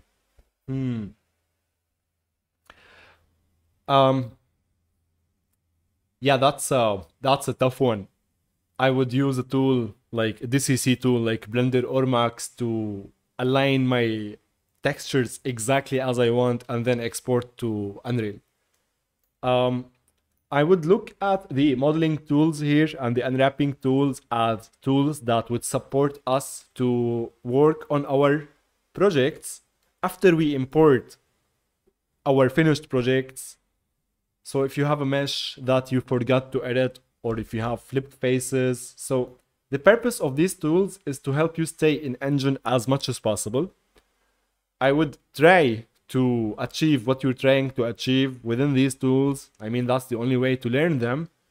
And if it didn't work, then we go back to Max or Blender, fix the UVs, unwrap as much as we want, like based on the results you are after, and then export again to the engine.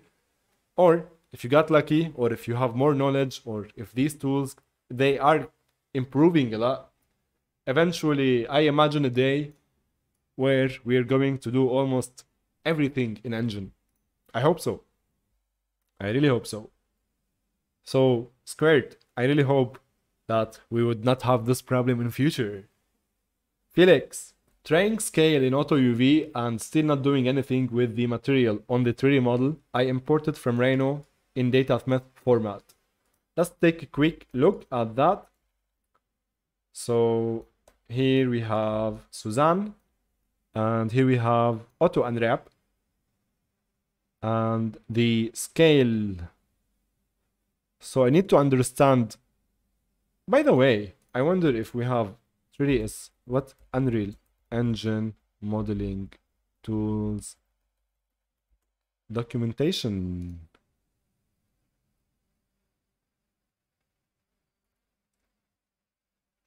Modeling tools editor mode. Let's switch to UE5.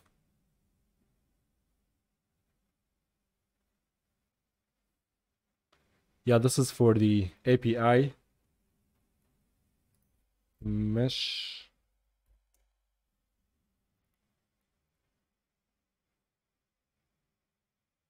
These are some news.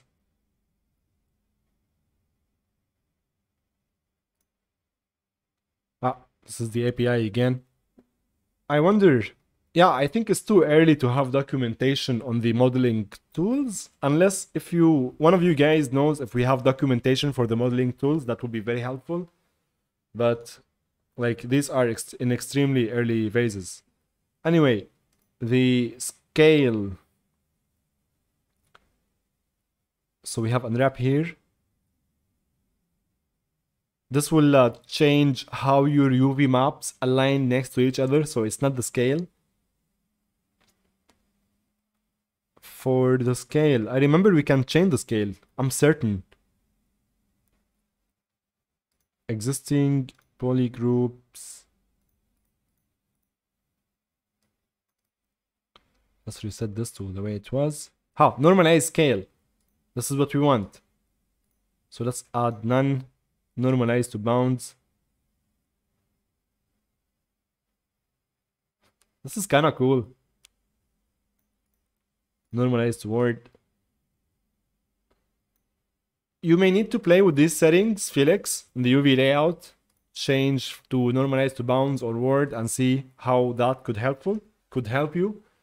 However, if you ask me, I would recommend going with project, and under project I would choose like a box and then set the box to the dimensions I am after. So as we discussed earlier, because of the textile density and whatnot, in Archviz typically we use like 100 by 100 by 100 units. And as you can see, you want to make this much larger, can set it like to 20 by 20 by 20. And now the scale is different. So that's one way. But let's try to answer your question again. So auto UV. Let's enable preview mode. So we have now this menu.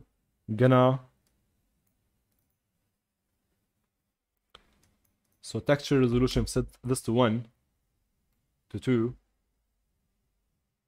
Wow, that's massive. So let's set this to 4K. This is for the textile density, so this is not what we want. UV Atlas. UV Atlas. We have now. My bad. X Atlas. This checker density. Let's do this. I wonder if the checker density is going to do anything. So now we have like this. Let's take a screenshot and let's do another unwrap. So auto unwrap, and let's change this to like 40. It's the same. So that's only for the checker, right? Right. So set this back to 120. Max iterations.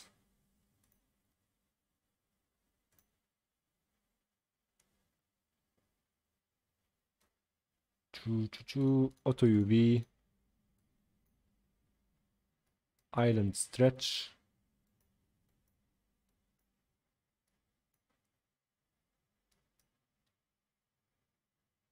This is for the islands. Nothing really changing about the scale. But the thing about unwrapping is going to preserve all our geo inside this UV space. So once you scale your like set the unwrapping, the next thing you want to do, Felix, is creating or editing your material. And by the way, this material came from Blender, right? With the JLTF importer. I love it. It's very simple and very nice. So let's create small scale little nodes.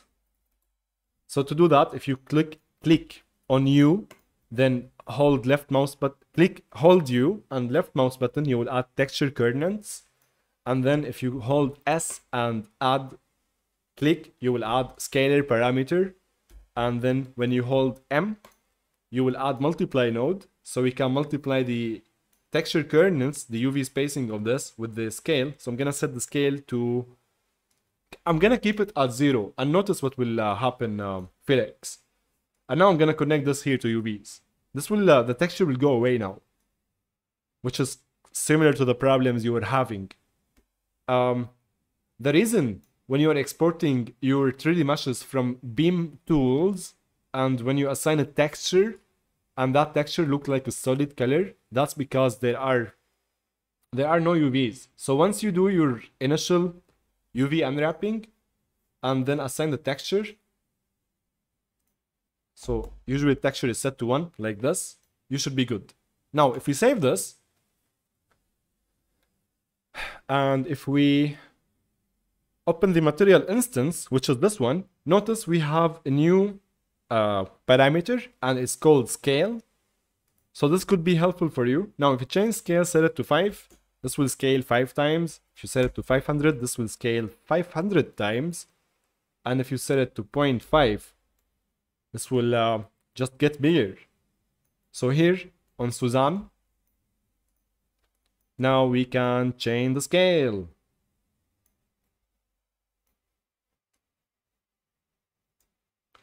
All right. So I hope this is useful, Felix. And where is the chat? Did I close the chat again? No, I did not. Thank God. Abdul Mamoon Ibrahim, I wanted to ask you, I am in the process of setting up a new PC to use Unreal Engine smoothly. Any recommendations on the GPU? I should buy something under 600. Honestly, the good thing about GPUs, we are almost like now. I was reading an article a couple of days ago. Like this is, as you remember, guys, all of you, like we got period where we have like the GPU pricings like what 3 times more expensive. So GPU prices are going down. I would maybe either wait a little bit or because of the mining exodus, basically. But what do we search for? 600 GPU for 600. I would recommend getting NVIDIA GPU because of the hardware ray tracing. So that's one. And let's see. 1060, as far as I know, is a good GPU. Of course, if you can get higher, the better. But let's see what is the price of this guy.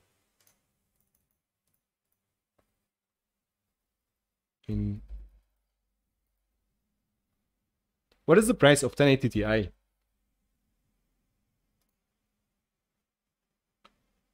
14,000 Turkish lira.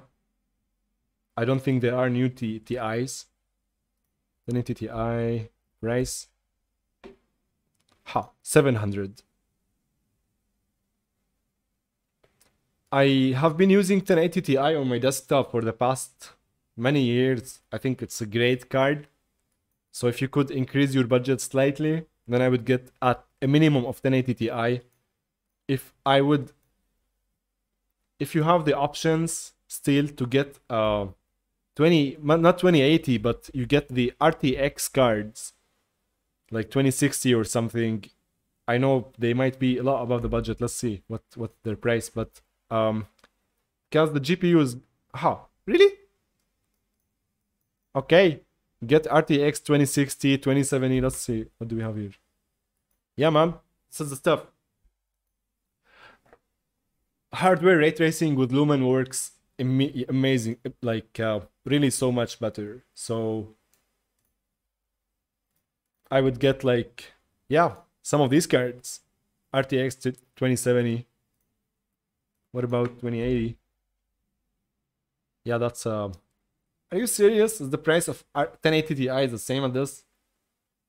Google. Yeah. I am a noob when it comes to hardware. Not a noob, but a noob. Yeah, actually a noob. But yeah, I would get an RTX card 2060, 2070. So I can... You need to focus on having as much as VRAM as possible. The less VRAM you get, the more crashes you're going to experience. You may not be able to work as intuitively. What is the word? Yeah, less VRAM will prevent you from being creative. Let's call it that. Will prevent you from like going crazy on your projects and experiment with stuff. So I hope this is useful, Brahim Abdul Mamoon. Okay, Thomas, have you tried the cell bombing technique they showcased in the Matrix? Yes, sir. And the first time we learned about the cell bombing technique is from what was the name of medieval game environment? So the cell bombing technique, I think they first introduced it in the medieval game environment. And yes, cell bombing is amazing. And I also do have on Gumroad. So let's do this. I have to update my material now to Unreal Engine 5 and all, but I'm using the same technique also on the auto landscape material here in my you can find it on Gumroad. And I learned that from Unreal Sensei. before I learn it from here. And there is cool tutorial with a bad thumbnail. I should change that thumbnail, where I talk about cell bombing and like other techniques to create nice exterior environments. Cell bombing for the win, Thomas. Tiling can go away. Top right, squared. Check your WhatsApp. Obaida is sending me.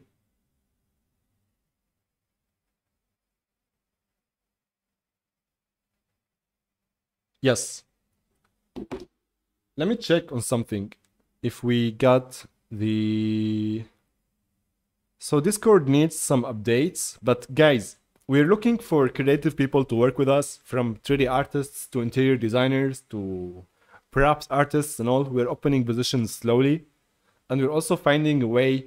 So there is, like, we're looking for contractors to work with, like freelancers / contractors, and we're also looking for full-time members. We will be making these announcements and the form submissions on the Discord server, and I think we should open a new section called Jobs in the server. Tell me what you think. But for now, that is in the community section. This is from 12 days. We're looking, if any of you guys, we have a, so there is for us, there is for some of our partners. Keep an eye on the news, on maybe job section soon, and here there is a form. So if any of you is expert in Unreal Engine 5, we are looking for visualization expert in UE5. First name, last name, etc. You can find that on the server. And keep an eye on the channel here today. We're gonna post a position for a contractor. I'm looking for someone who is great in interior design to help me with the project. And yeah, thank you, Obaida, for reminding me. Okay. Top right. I didn't understand squared. The problem with unwrapping is getting something wood, grain, textures to align. I'm trying to connect this one with this one. Top right. I don't know. Help me, brother. Felix, the preview in UV editing looked great. I hit accept and it goes back to wrong. Oh. The preview. So the preview in the modeling... If you can join us on Discord and share some screenshots of what's happening, Felix, that would be nice. Are you following the same steps I was doing? So modeling, and then you do all the changes you want to change, and then accept. It should not go back to wrong. But there is a law called Murphy's Law. It might be challenging you today. If something can go wrong, it will go wrong. I'm sure you got this, Felix. Gonna 1.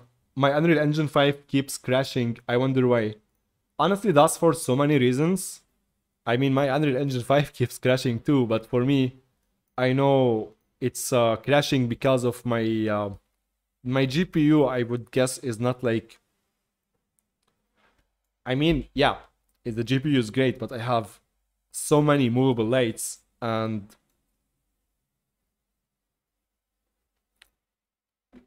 sometimes it's just like it takes all the VRAM. Some of the guys today, they had experiencing Unreal Engine crashes, and they solved it when they open a new map, and they solve their problem by verifying their content. Sometimes it crashes because there's some strange shaders complaining. Honestly, there are so many reasons. And the thing is, performance, stability, these things, hopefully it would crash less and less with time. But I wish I could have an answer for this. Ghana 1. It crashes more often when I activated Lumen. My VGA card is 1080 Ti. That could be why not enough VRAM. So maybe if you take care of the texture sizes, of how many lights you have, if you work most of the time maybe in the unlit mode. Yeah. That's what it is, buddy. Jean, watching from Singal. Welcome, Habibi. My man. Robert, how do you duplicate a mesh in the modeling tools and how do you make them unique? That's an amazing question, Robert. So I think now by default in the engine, so let's see. Here's Suzanne, and let's make a couple instance of Suzanne, and let's go to the modeling mode, and if we select this, let's see, let's go to triangle select, let's select these, and let's clear, right? Sorry, let's delete. Now, watch guys, if you click accept, this will apply on all the other instances of our mesh. So I'm really glad you asked this, Robert. So if you want to avoid this, what you need to do is when you see even here, so let's press Control Z multiple times. What you need to do before you modify your mesh is, so there are actually a couple of updates. Let's start with the simple things. So let's say you want to adjust this. When you click this mesh and go to the modeling tools, we have here under create mesh duplicate.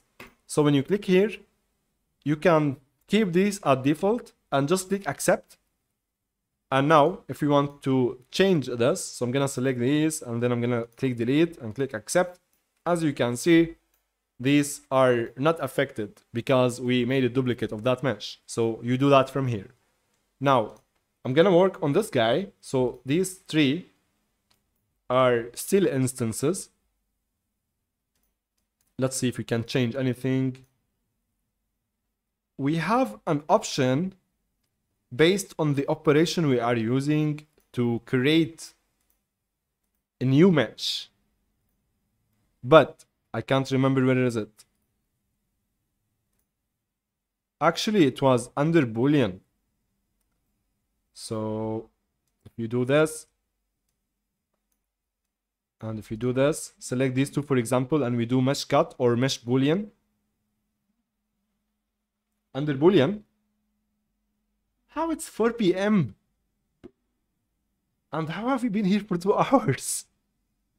Anyway, under Boolean, output object, this, I hope they add this to the other operations, but you can select a new object, or you can first or last, but a new object.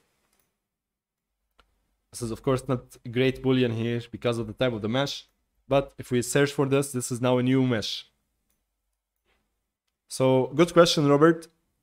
The short answer is mesh duplicate here. When you make any instance, you can click mesh duplicate, click accept, and now if we press Ctrl B, we have two of that meshes now. So this is unique and this is unique. Next questions. Is there a free full Archviz interior from 3ds Max to Unreal for beginners that is enough to depend on myself? And does Unreal Data support Corona? Muhammad Ali. So free full Archviz interior. I have this class that honestly it needs an update. I don't know of other channels there are, but if you go to our channel and go to playlist, we have here about, this is for Unreal Engine 4 though, but many of the things here are still applicable in Unreal Engine 5, except for light baking parts, but I would still learn and watch light baking parts. And Archviz Unreal Engine. There is us. Yeah. And yeah, you need to search. And I will work on something soon. Full guide. It is actually in progress, but still, like, there is so much work. I wish I could do a full guide. But when I say soon, I think like next month, in May, that should be. Until then, I would learn by trial and error and watching some tutorials. And what is the word? Yeah, sometimes it's not possible to find everything for free online. There are paid tutorials. There is our Unreal courses, but free, you need to keep searching, honestly. And there is the playlist I just showed you, Muhammad. And there is also the Unreal Online training and other resources online. Right now, there is nothing on top of my head, to be honest. But I have plans to create new videos. As you can see, we're not making new videos going live because videos take so much to edit. Like, it's such a mundane work. So for your question on Unreal Data Mesh supporting Corona, yes, it does. However, there are some materials, like as far as I know, Corona new physical material is not supported yet. So to learn more, you go to Tay.math, documentation. You can see what is supported, what is not supported. And if you want to understand like how data math really works, I think the documentation is a great place. And let's see.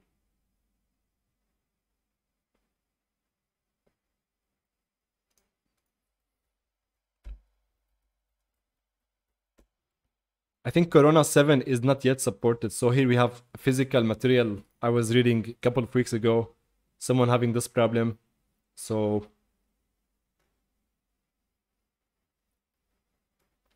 the materials that are not supported, you need to create them on your own. Muhammad. Follow-up question for HDD management. I'm thinking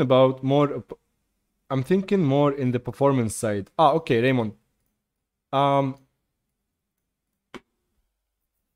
We have the HDDs, then we have the SSDs, and then we have the NVMEs. The faster you can get, what is the...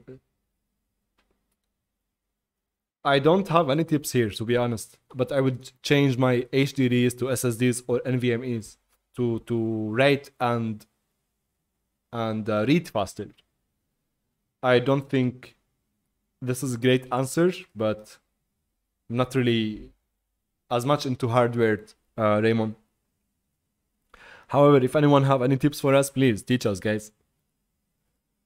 Ala, I have a problem when I put the glass material on the cube imported from 3ds Max. The sun rays don't penetrate the glass material. This is a great question, Ala. So for now, for some reason, translucent surfaces in Unreal, as you can see, are not supported for shadows. This sucks. The way around this is that you should separate your windows from your... So here, if we click here, we have a window. And we have the glass frame and the glass itself. So what we should do in this scenario is going again to the modeling mode and then select my faces, the window faces. So this one and this one, right? Then click on separate.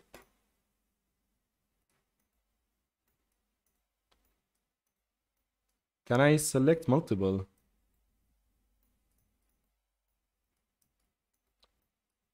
How? Without the need to click shift, just click here. Now let's click separate, click accept, and this is now separated, this window. You need to go to the details panel of the actor. So in this case is the window, and search for cast shadows and disable this. That's one of the workarounds. I know it's not the best, and like you compare this to how path tracing should work. Like we get slightly darker kind of shadow here compared to here, but I hope this is something that will be fixed in future. However, for now, to work around this, you need to disable cast shadows. And the reason I separated my window from my mesh here, because I still want this shadow. right? So I hope you found this useful, Ala. Anarchviz, how do you find assets that have the same fidelity as Quixel? Okay, that's a good question.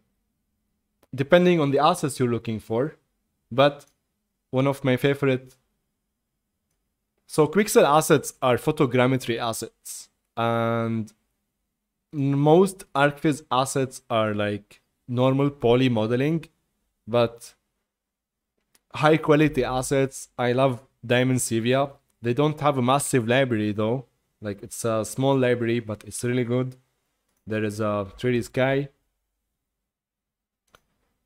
and so on. However, the problem with all these assets, they are made for Archviz, for tools like 3ds Max, and they are for Corona. So there is still manual work you need to do. In manual work, I mean opening the material of your surface, of your mesh, and then change it. So someday we will have, perhaps, I don't know, anyone knows any good reference, any good websites for high quality assets that can share with us in the chat? That are really high quality as Quixel stuff. Mr. Ru, can you share the template of your project map? Yes, but which one, Mr. Ru? Are you talking about this project in particular? Or you were talking about Miro and the type of, when I start a new project, this template, so new project like sources, production, final package, and so on. Let me know. And yes.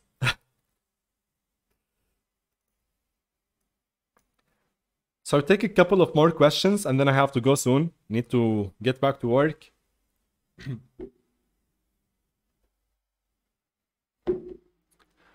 Why models get scaled randomly while exporting via data.meth? Is it because of units? Amul Kadam, that's a good question. So one of the things that we need to pay attention to in our tools of choice is so let me do this and let's set this to 10 and then set this to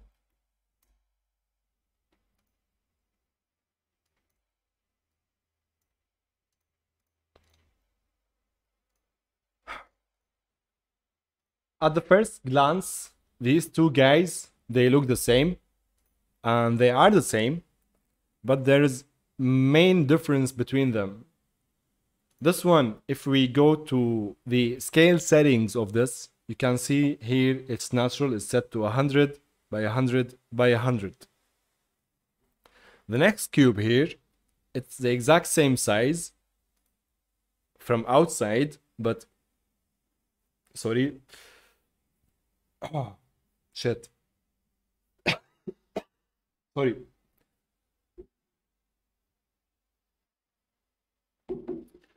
But the scale on this cube is set to 10. When you export this with data.meth, it will look fine because data.meth will take this into consideration, like the scale here. But if you export this with tools like FBX and whatnot, it will be really big.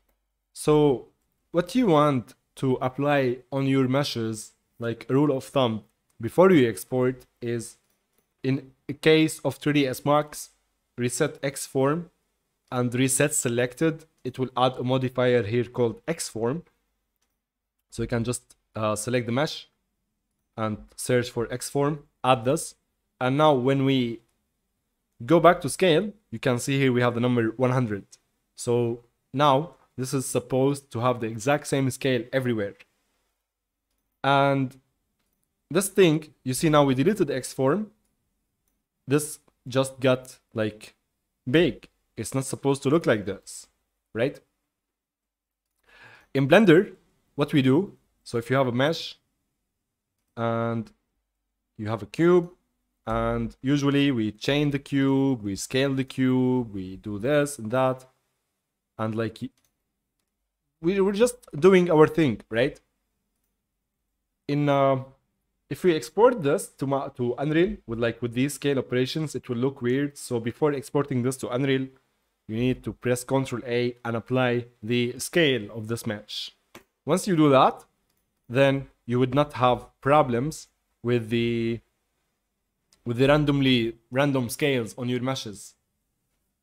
And also, since we're talking about units, just make sure that every 1 unit in your tool of choice equals 1 centimeter, because in Unreal Engine here, every 1 unit is 1 centimeter. So in Max, for example, we go to customize, unit setup, system unit setup, you go to 1 unit equals 1 centimeters. And I believe in Blender, I'm not certain, but if we go to the scene units, set this to metric, and unit scale set to 1, I believe. And that should be like how it should be. That's how it should be. And yeah, so just make sure that your unit setup is set correctly. I'm not sure if this should be on 1 or 0.1. I need to check.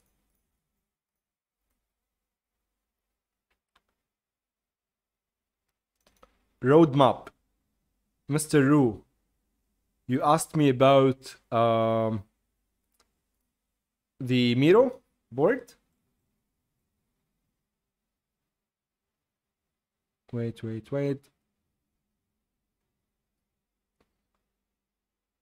Can you create template of the project roadmap? Yes, of course. Now I got you, Omi. I can explain that also slightly. So let's open Miro again. And let's go to here. No, not here.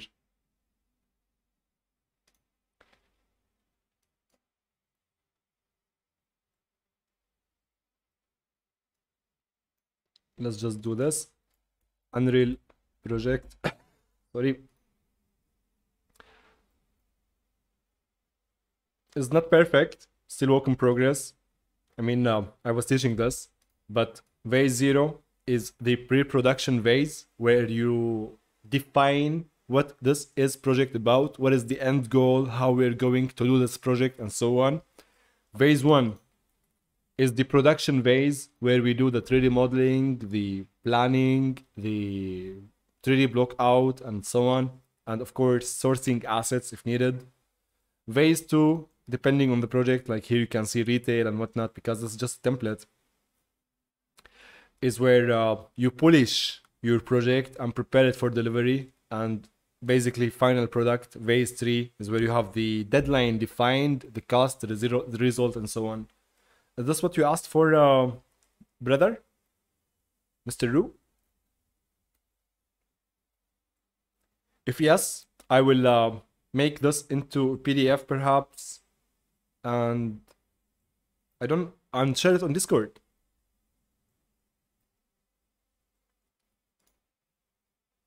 Why models get scaled? Yeah, I answered this. Felix, there is a museum and showcase level in that package. In which package? You mean not Picasso? Get out of here. Give me a second.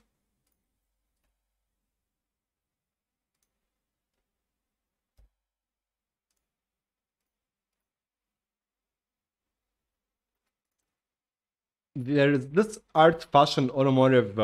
Is this what we're talking about, Felix? So type here art. There is this from Epic, from Dikigan Studios, where we have this for free. Good stuff, but I think this is for Unreal Engine 4. I need to translate this. So let me open Google Translate.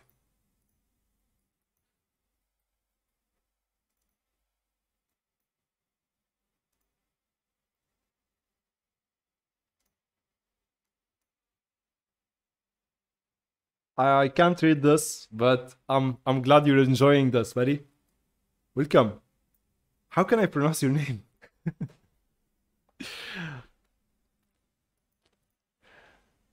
Cooks. I still cannot figure out how to migrate lights. I am kind of. I'm sorry I didn't answer this in the last stream. So let me tell you this. Migrating lights or moving lights between Unreal Engine projects and more. So let's say you have a project. So this is an Unreal Engine project. And let's make either. Let's open a new project just for the fun of it. So let's say content example, right? And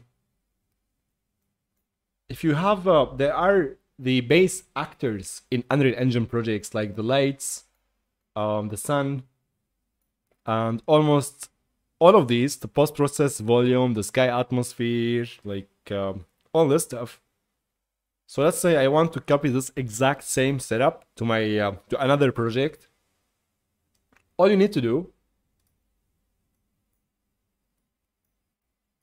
is to put your stuff in a folder like this, let's say. So I want to copy these, right? I want to directional light, exponential height fog, the post-process volume, the sky atmosphere, and the skylight. Just click, select them, like so. Press Ctrl C. Literally, that's it. Press Ctrl C and open your other Unreal project. So let's say here. And I'm gonna select these guys, all of these. I'm gonna delete them so we don't have any lighting in the project, right? And now let's just press Ctrl V. That's it. And we have the exact same setup. So if you want this skylight, directional light in your other project, you just come here, Ctrl C, and let's say you want the camera too, right? So Ctrl C, go to your other project and press Ctrl V. And you can see we got the rectangular light and we got the camera. So that's it. That's it. Good question, buddy. Cooks. Good question. I hope this is useful. Felix, deal, but it is Rhino. Yeah, I'll get Rhino soon. Michael, I have to go. 2x speed to catch up at the same time I was making tea. Thanks for... My pleasure, man. Data math is a bit problematic when using Corona, though. That's right. There is still a lot of support that needs to be done on Corona. And we hope in the next few weeks and months that we see more and more support. And that's exactly what will happen. I'm certain. Yugi, it's good to see you, buddy. Welcome. Ashish, how can we manage shattered mesh in Unreal Engine from SketchUp? Shattered? You mean like chaos? Like destruction? Shattered mesh.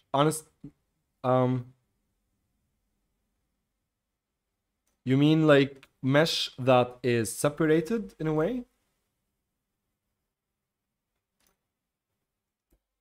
So I'm not sure if I understand, but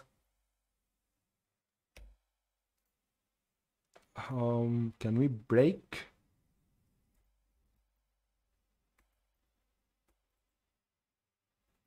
Detach. You're not talking about fracture, right? Ashish. You're talking about like when you have mesh or vertex that split. No?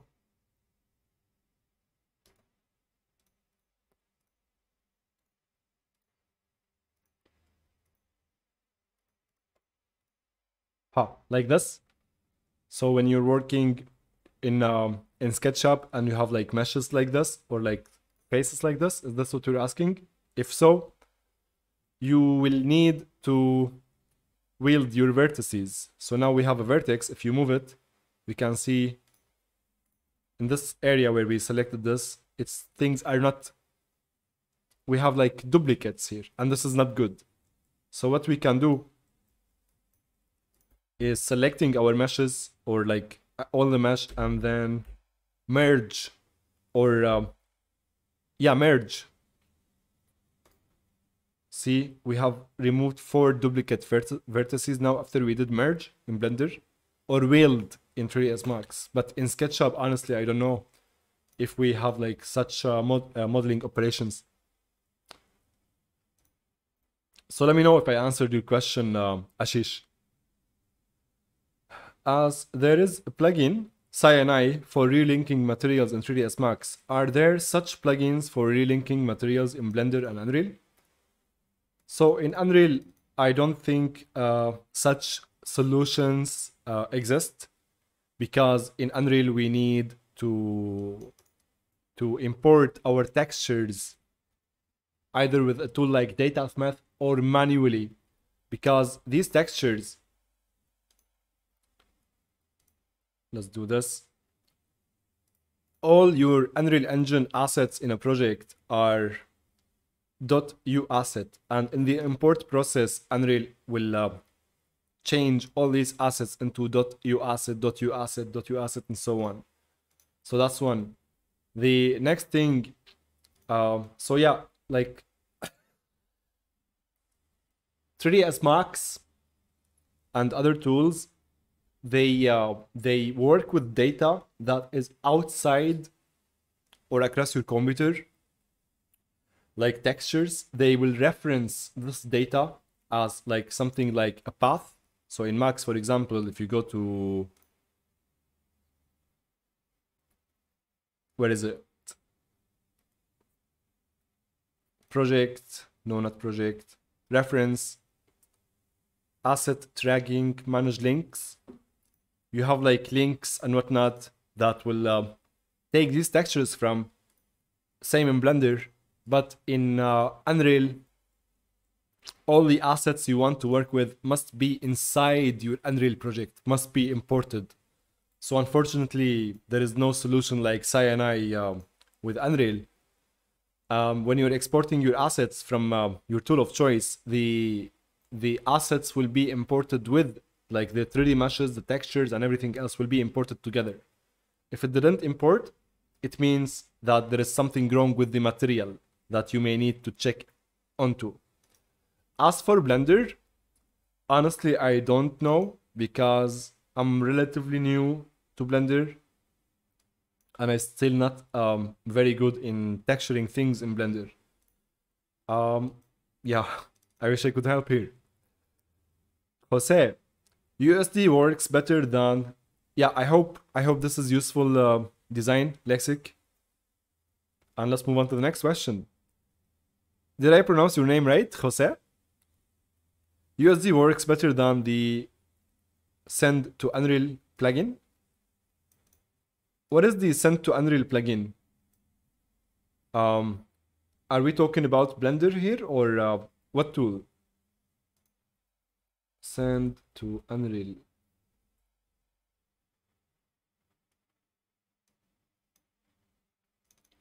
Download our... Are you talking about this?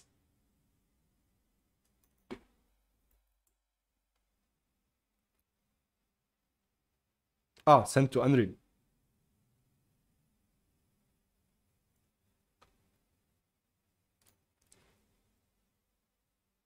So this is not good as far as I understood. It's also outdated. This plugin is actually very good, but I felt that JLTF is better. And if you ask me, Jose, I would use JLTF is my favorite now when it comes to exporting assets to Blender, from Blender to Unreal. If you can elaborate more on what is Send to Unreal plugin, if you can share a link or what that plugin on what tool, I can maybe provide better answer. I think USD still needs more support in Unreal because we had some problems with textures and whatnot, but yeah, maybe it's just me who needs to learn more about USD, but I would use JLTF. If it's possible for you to use JLTF formats, I would always go with JLTF, at least for now. Robert, I have a video memory issue in UE5 when I use post-process volume. Have you run into this? almost all the time when I'm working with my sorry, when I'm working with my Unreal projects, I'm not gonna lie, I experience a lot of crashes as well, but that's because I'm placing lots of assets, lots of lights and high quality textures, and also on the post process volume. Sorry, I increase my settings a little bit sometimes. All these stability issues and performance issues, I hope they will be solved in the development cycle of Lumen and Unreal Engine 5. So, patience and optimization. How to activate ray tracing with software? I don't have RTX, so I can't use ray tracing from hardware. So, good question, Guna, Guna1. Good question. So, Lumen is supported across all computers, across all GPUs, and it uses something called software ray tracing. And it uses it works first in two methods, like something that has to do with screen space, and then something that it uses the mesh distance fields to calculate the global illumination and whatnot. So if you start Unreal Engine 5 projects, by default Lumen is already enabled with the software ray tracing. But if you're converting from Unreal Engine 4 to Unreal Engine 5, if you go to project settings and go to rendering here, then go to global illumination. If this is set to none, set it to Lumen and it will change all the settings for you, right? So this is the software ray tracing here, like to enable Lumen. Now, assuming if you have an RTX card, you can go to hardware ray tracing and enable this. And this is what software ray tracing only. I don't want to use this. Yeah. Let's see if you can see. You see the difference? This is just software ray tracing, and this is hardware ray tracing, like both together actually. There is like some difference in the GI and the reflections and the refractions. Well, reflections only.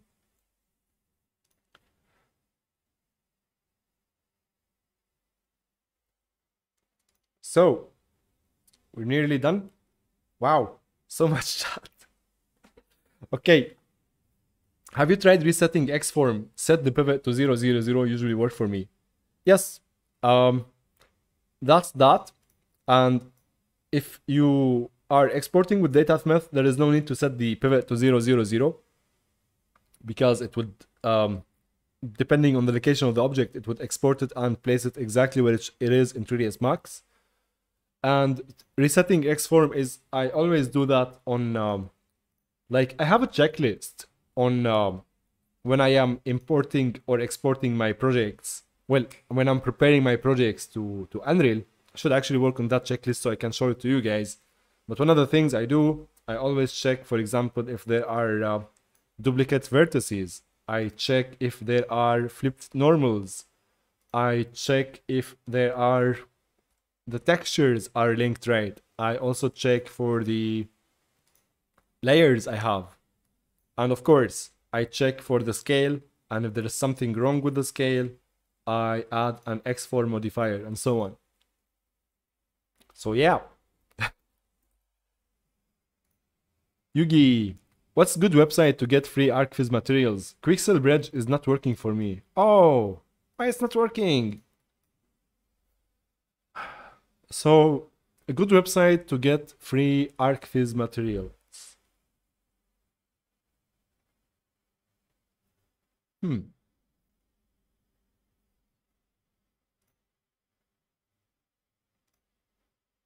trying to remember. So there is a website I know of. It's called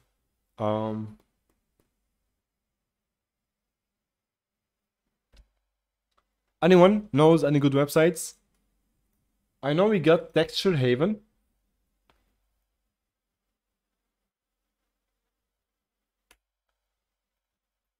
Texture Haven.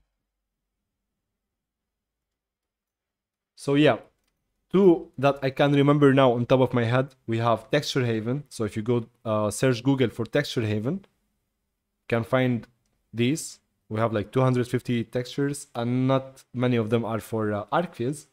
And there is also a website for a friend of mine called sharetextures.com. He makes very nice textures, and that you can also check out. If anyone knows any other websites, please let us know. Okay, so Control Shift left click in Node, you can preview only the image. Ah, let's do that. Let's do this. Control Shift and left click. Nice. Thank you. Control Shift and left click. Let's go.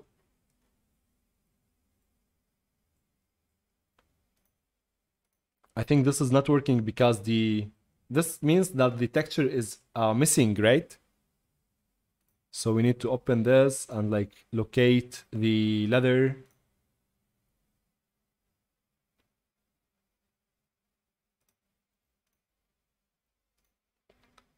Yeah. I need to find something to find missing textures for Blender. That would be nice. Oh, how can I close this? I opened it by mistake.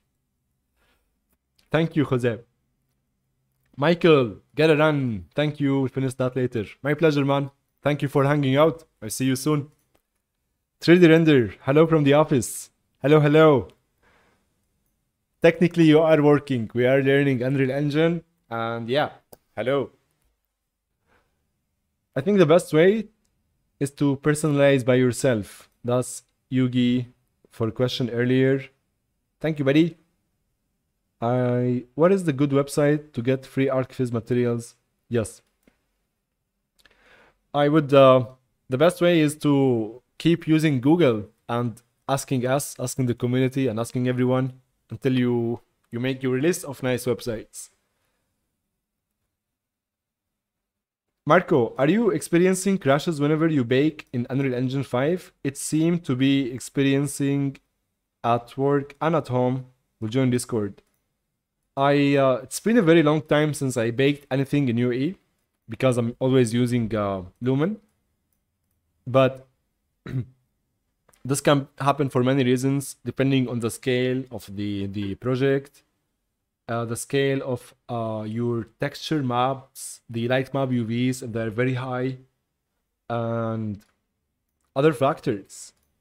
But if you join us on Discord, talk a little bit about your scene, maybe some of the guys will be able to help, and I will do also my best to help.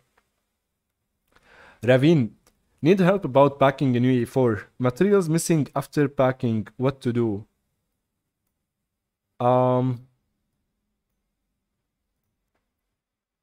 First, thank you, Droid. Thank you. And as for this question, honestly, you need to Google it or to ask the community or on Discord. I saw this problem today on our Discord channel, but this is the first time ever I see it.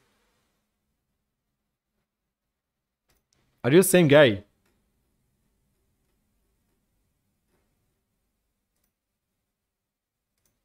So I think you are the same guy, or maybe there's someone else having the same problem. I don't know. Anyone have any ideas on this?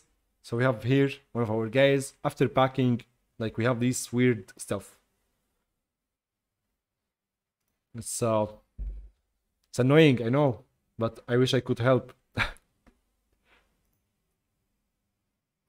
Taji, welcome, buddy. Ravin, I wish I could help, buddy. I would migrate maybe the project to another project. You need to keep looking. And one of the best places that we can ask and type about our problems, if you could not find a solution in our Discord, is the Unreal Engine official community. Unreal Engine forums. So if you go to forums.unrealengine.com, you can type based on the specific place about your problem and share some screenshots and like yeah, maybe here you can find a solution if you could not find somewhere else.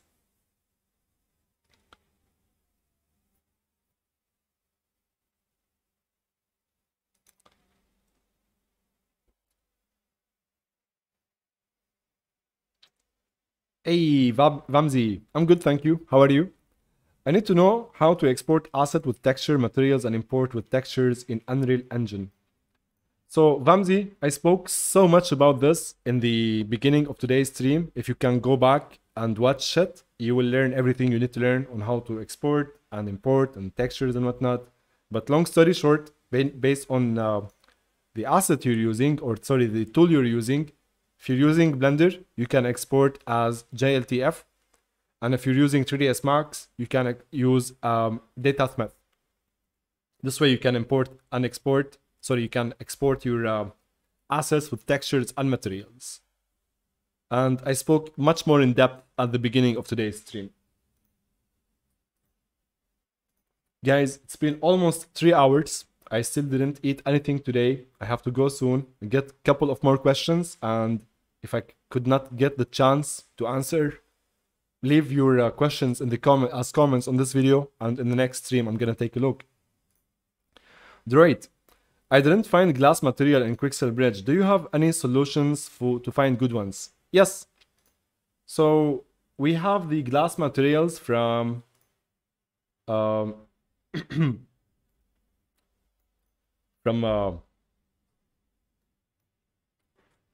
DataSmith. They are actually good. So if you search, so let's click on the material here. So if you go to content browser, so let's open it. There are so many ways to create glass materials first, so that is something that keep in mind. Next, so if you go to engine, content, and we search here for DataSmith.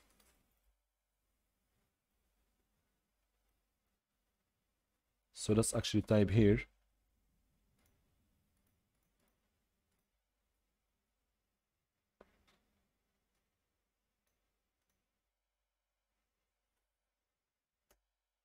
Can't remember where I found the textures. Let's see, can we type here glass? Okay. If not in the engine content, maybe we can find it in the plugin content. How?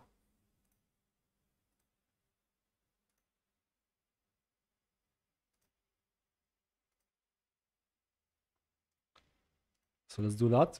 I'm gonna disable the plugin content. Okay. So go to the content browser, enable the plugin content, and type glass. You will find these are there are materials. So there's DataSmith content, okay? And then there are materials, and you can find glass somewhere here. Just type glass. You can find this. And this is the material actually I'm using here, because it works nicely with the raster translucency. So that's one. The second is if you download from the engine content from the Unreal Marketplace automotive materials. Okay? So if you go to Google and type automotive materials, Unreal Engine, go to the marketplace, you will find all these materials, and I believe we have lots of glass materials here. So we have 1, 2, 3, 4, 5. And the easiest way to create a glass material is if you just rate sorry, let's see if I have something here.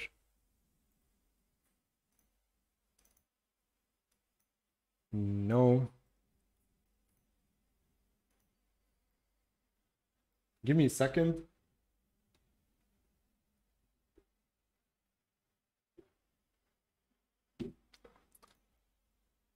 Yeah, I hope this is useful, Drake. Okay. I'm gonna take two final questions and then I have to go. One question. I have never used UE5. Can I take one of your courses and learn how to do interiors, or do I need all kinds of other background on making models from other softwares like Blender, etc.? Rick, um, so okay, the courses I'm making, or the courses we are making now, are focused on people with a background in 3D, whether in 3ds Max or Blender, and like some knowledge in the industry, so you know how to navigate your way around. I do recommend really like having some knowledge in that, in like your tool of choice, whether Revit, SketchUp, any tool. And what I will be teaching, like when it comes to assets, when you have a project like Archviz project, and in that project there are many assets. We have sofas, chairs, tables, all these things. It does not make sense to teach how I do all of these like one by one, because then the course is gonna be like minimum of 80 hours, right? So the way I'm teaching all like what we're answering all the questions, of course, and like just like today. And I use assets. I use pre-made assets like this. I have a subscription to websites like Diamond Sevia. There is a 4Motion, there is 3D Sky, there is CG Axis, and many others. And of course, I teach how to make, yeah. So with considering that there are websites like this, with that said, I teach how to make the walls, how to prepare the meshes, how to fix the materials, and so on. I'm not, yeah. So I do recommend learning a tool, 3D tool, to make the best out of these tutorials, because ultimately you want to create different things and like unique stuff. And I cover as much as possible, like as much as possible of the process, which is like the Unreal Masterclass, but now it's not Masterclass anymore. For anyone in future, once we release the courses, if you buy the course, if you don't find it useful, you can contact me and I can also refund you. Like that's the worst case scenario. So Rick, I'm doing my best to cover almost everything, but there are things that it's impossible to cover, like doing the 3D modeling and like these type of things, because it's out of the topic. So anything between 3D tools and Unreal Engine, I'm covering that. But doing 3D modeling, like on such meshes, no. If this is clear, yeah. 1080 Ti is much better than 2060 in terms of performance. Ha, good to know. I had some crash issues with UE5. I have GTX 1080 Ti. I solved the problem by following the instructions on this page, since there no one, even with my heaviest projects. No problem even. Christian, did you share the page?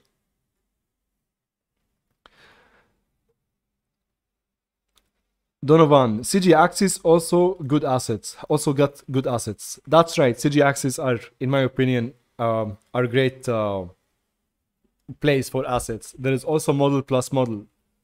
Muhammad Basir, hi, what's your GPU? At the moment, I'm using 3070 mobile on my laptop. So that's my GPU. CGPs for assets.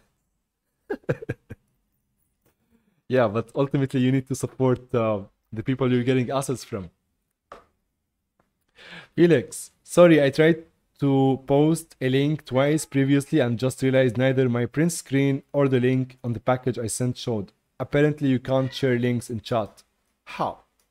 I need to take a look at maybe the chat settings. It might be YouTube doing something to the links. But thank you for letting me know, because I think the same problem with Christian. If you can share the links with us on Discord, I really appreciate it. Emala, thank you, it works. Cast Shadow. Cast Shadow. Yeah, I'm glad I'm glad, guys. Good stuff. Sometimes doing things are easier than Ctrl-C, Ctrl-V. Wasn't expecting that. That's what it is, buddy. Like if I import sofa, that comes with if I import a sofa that come in so many pieces, no. So when you import an asset that is like this, it's so many pieces, like so. This is the group. If you collapse this or ungroup this, this has got 5 objects. You may need to attach these assets together, depending on the project complexity. But yes, Ashish. You can either export this as 5 objects, or you can migrate them, merge them together to be one object. But I don't recommend merging a lot. Harshil, hey, I recently got a problem while importing a scene where DataMath would always get stuck on 85% with different meshes names every time I try. Can you help me with that? Harshil, I would export my project in pieces. Then, in this case, if your project is getting stuck, what I mean, I would export, for example, the architectural elements of my projects alone, and then I export the furniture alone, and so on. And I can even export like rooms separately. Living room alone, the bedroom alone, the kitchen alone, and so on. If you are going to export your project all at once, this will cause so many problems in so many ways. So try to export your project into pieces, into chunks. That would hopefully help you solve this problem. How to merge all the meshes? Ashish, so in Tool Like Max, you can just click attach and merge the meshes. In Tool Like Blender, I think you can select these and then press Ctrl J, join meshes, I think the shortcut. Yeah, press Ctrl J to join meshes. And in Unreal,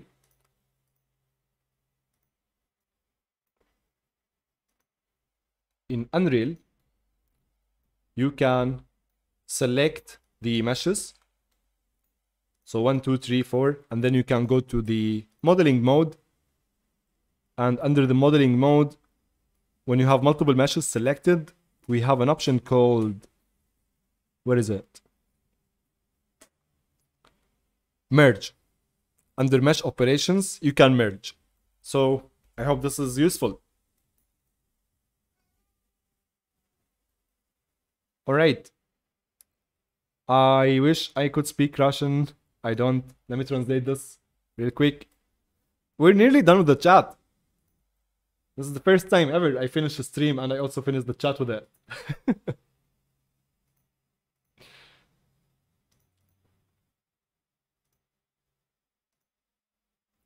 Hello, I didn't manage to make the American object disappear. Can you show me how? I think Google Translate is doing something. Can we detect language perhaps? Can you show me how to light up the light up? I don't understand. Harun, get out of here. I honestly didn't understand. Roslan. The translation is funny too.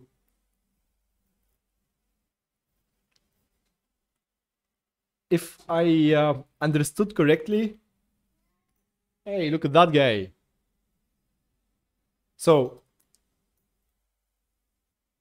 to hide meshes, if that's what I understood, if you right-click any mesh, right-click, we have something called visibility, and you can hide or unhide meshes. For layering your projects, if I also understood correctly, if you go to Window, you can go to Environment Light Mixer.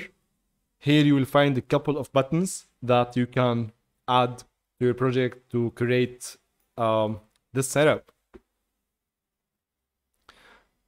Surabah, I converted 3 mesh to nanite and lost materials. Have you ever encountered this problem?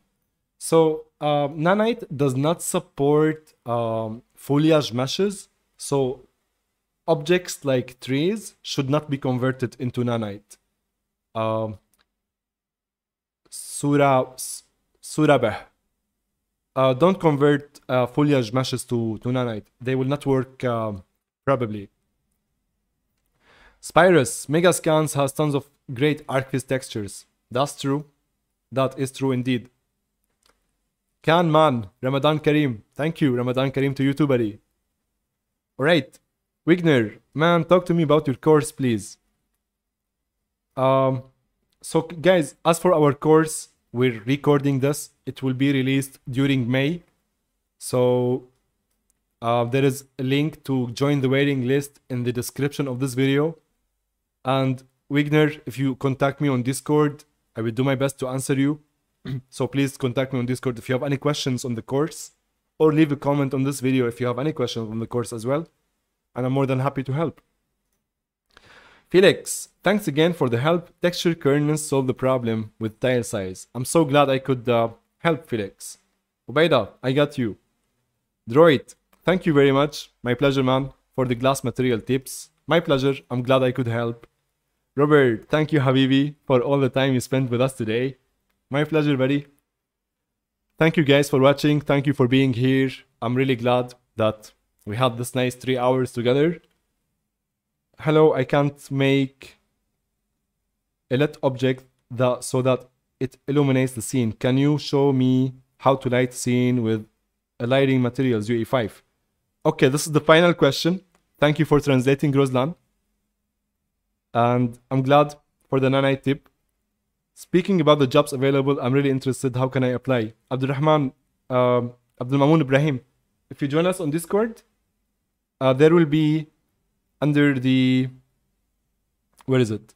Under the community section, there will be news. I'm going to post today. We're going to post a new forum. So this is for Unreal Engine 5. Did we close the vacancy date? I think no, it's still open. But yeah, for Unreal Engine 5, Archviz artists, feel free to apply here. We have us and we have our partners. We will help you find jobs in the industry and you will help us finishing amazing projects. And I also need an interior designer to help me on urgent projects. So if anyone can reach out to me on Discord on interior design, I would really appreciate it. And to take the final question, so how to create emissive materials in Unreal Engine 5? It is extremely simple. So how do we do that? We press Ctrl Space and we go to a folder. Just keep folders, right click, let's create a material. And let's double click this material.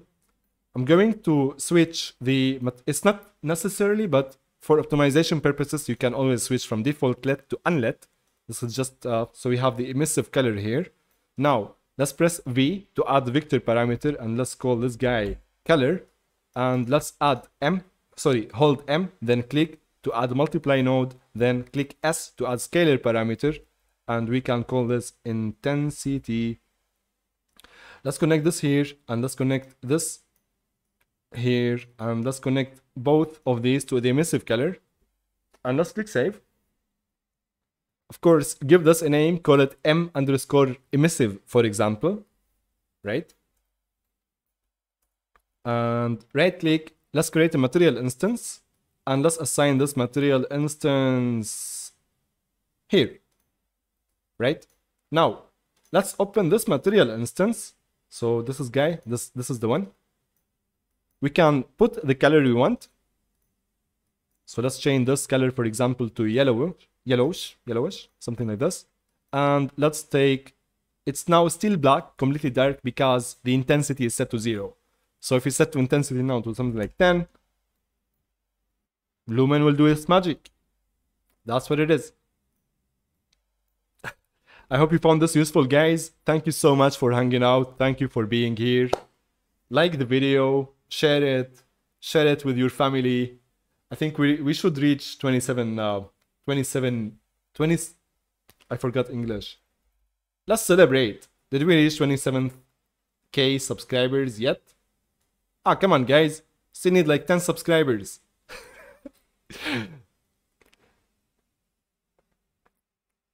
Quick question, can you help me on Discord with 3D panoramic captures in UE5? I have to get to work now. If you can share the question on our Discord community, then yes. However, not to do any spoiler alerts, I was trying to work just a couple of weeks ago in the plugins, the 360, the panoramic capture for some reason is not working with Unreal Engine 5 yet. So you may need either to wait for an update or something. I would search for quick NVIDIA Ansel try if that will work. But yeah, share the question on our Discord, and I will take a look this evening, see if I could help. And yeah, guys, that's it. Thank you.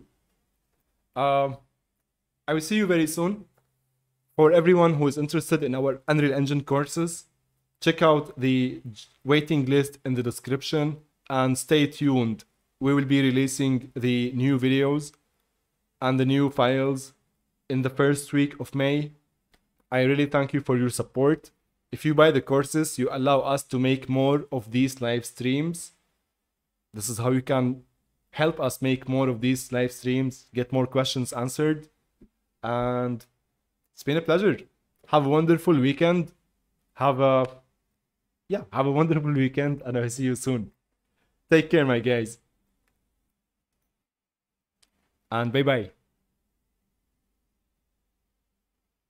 Harun, come say bye-bye.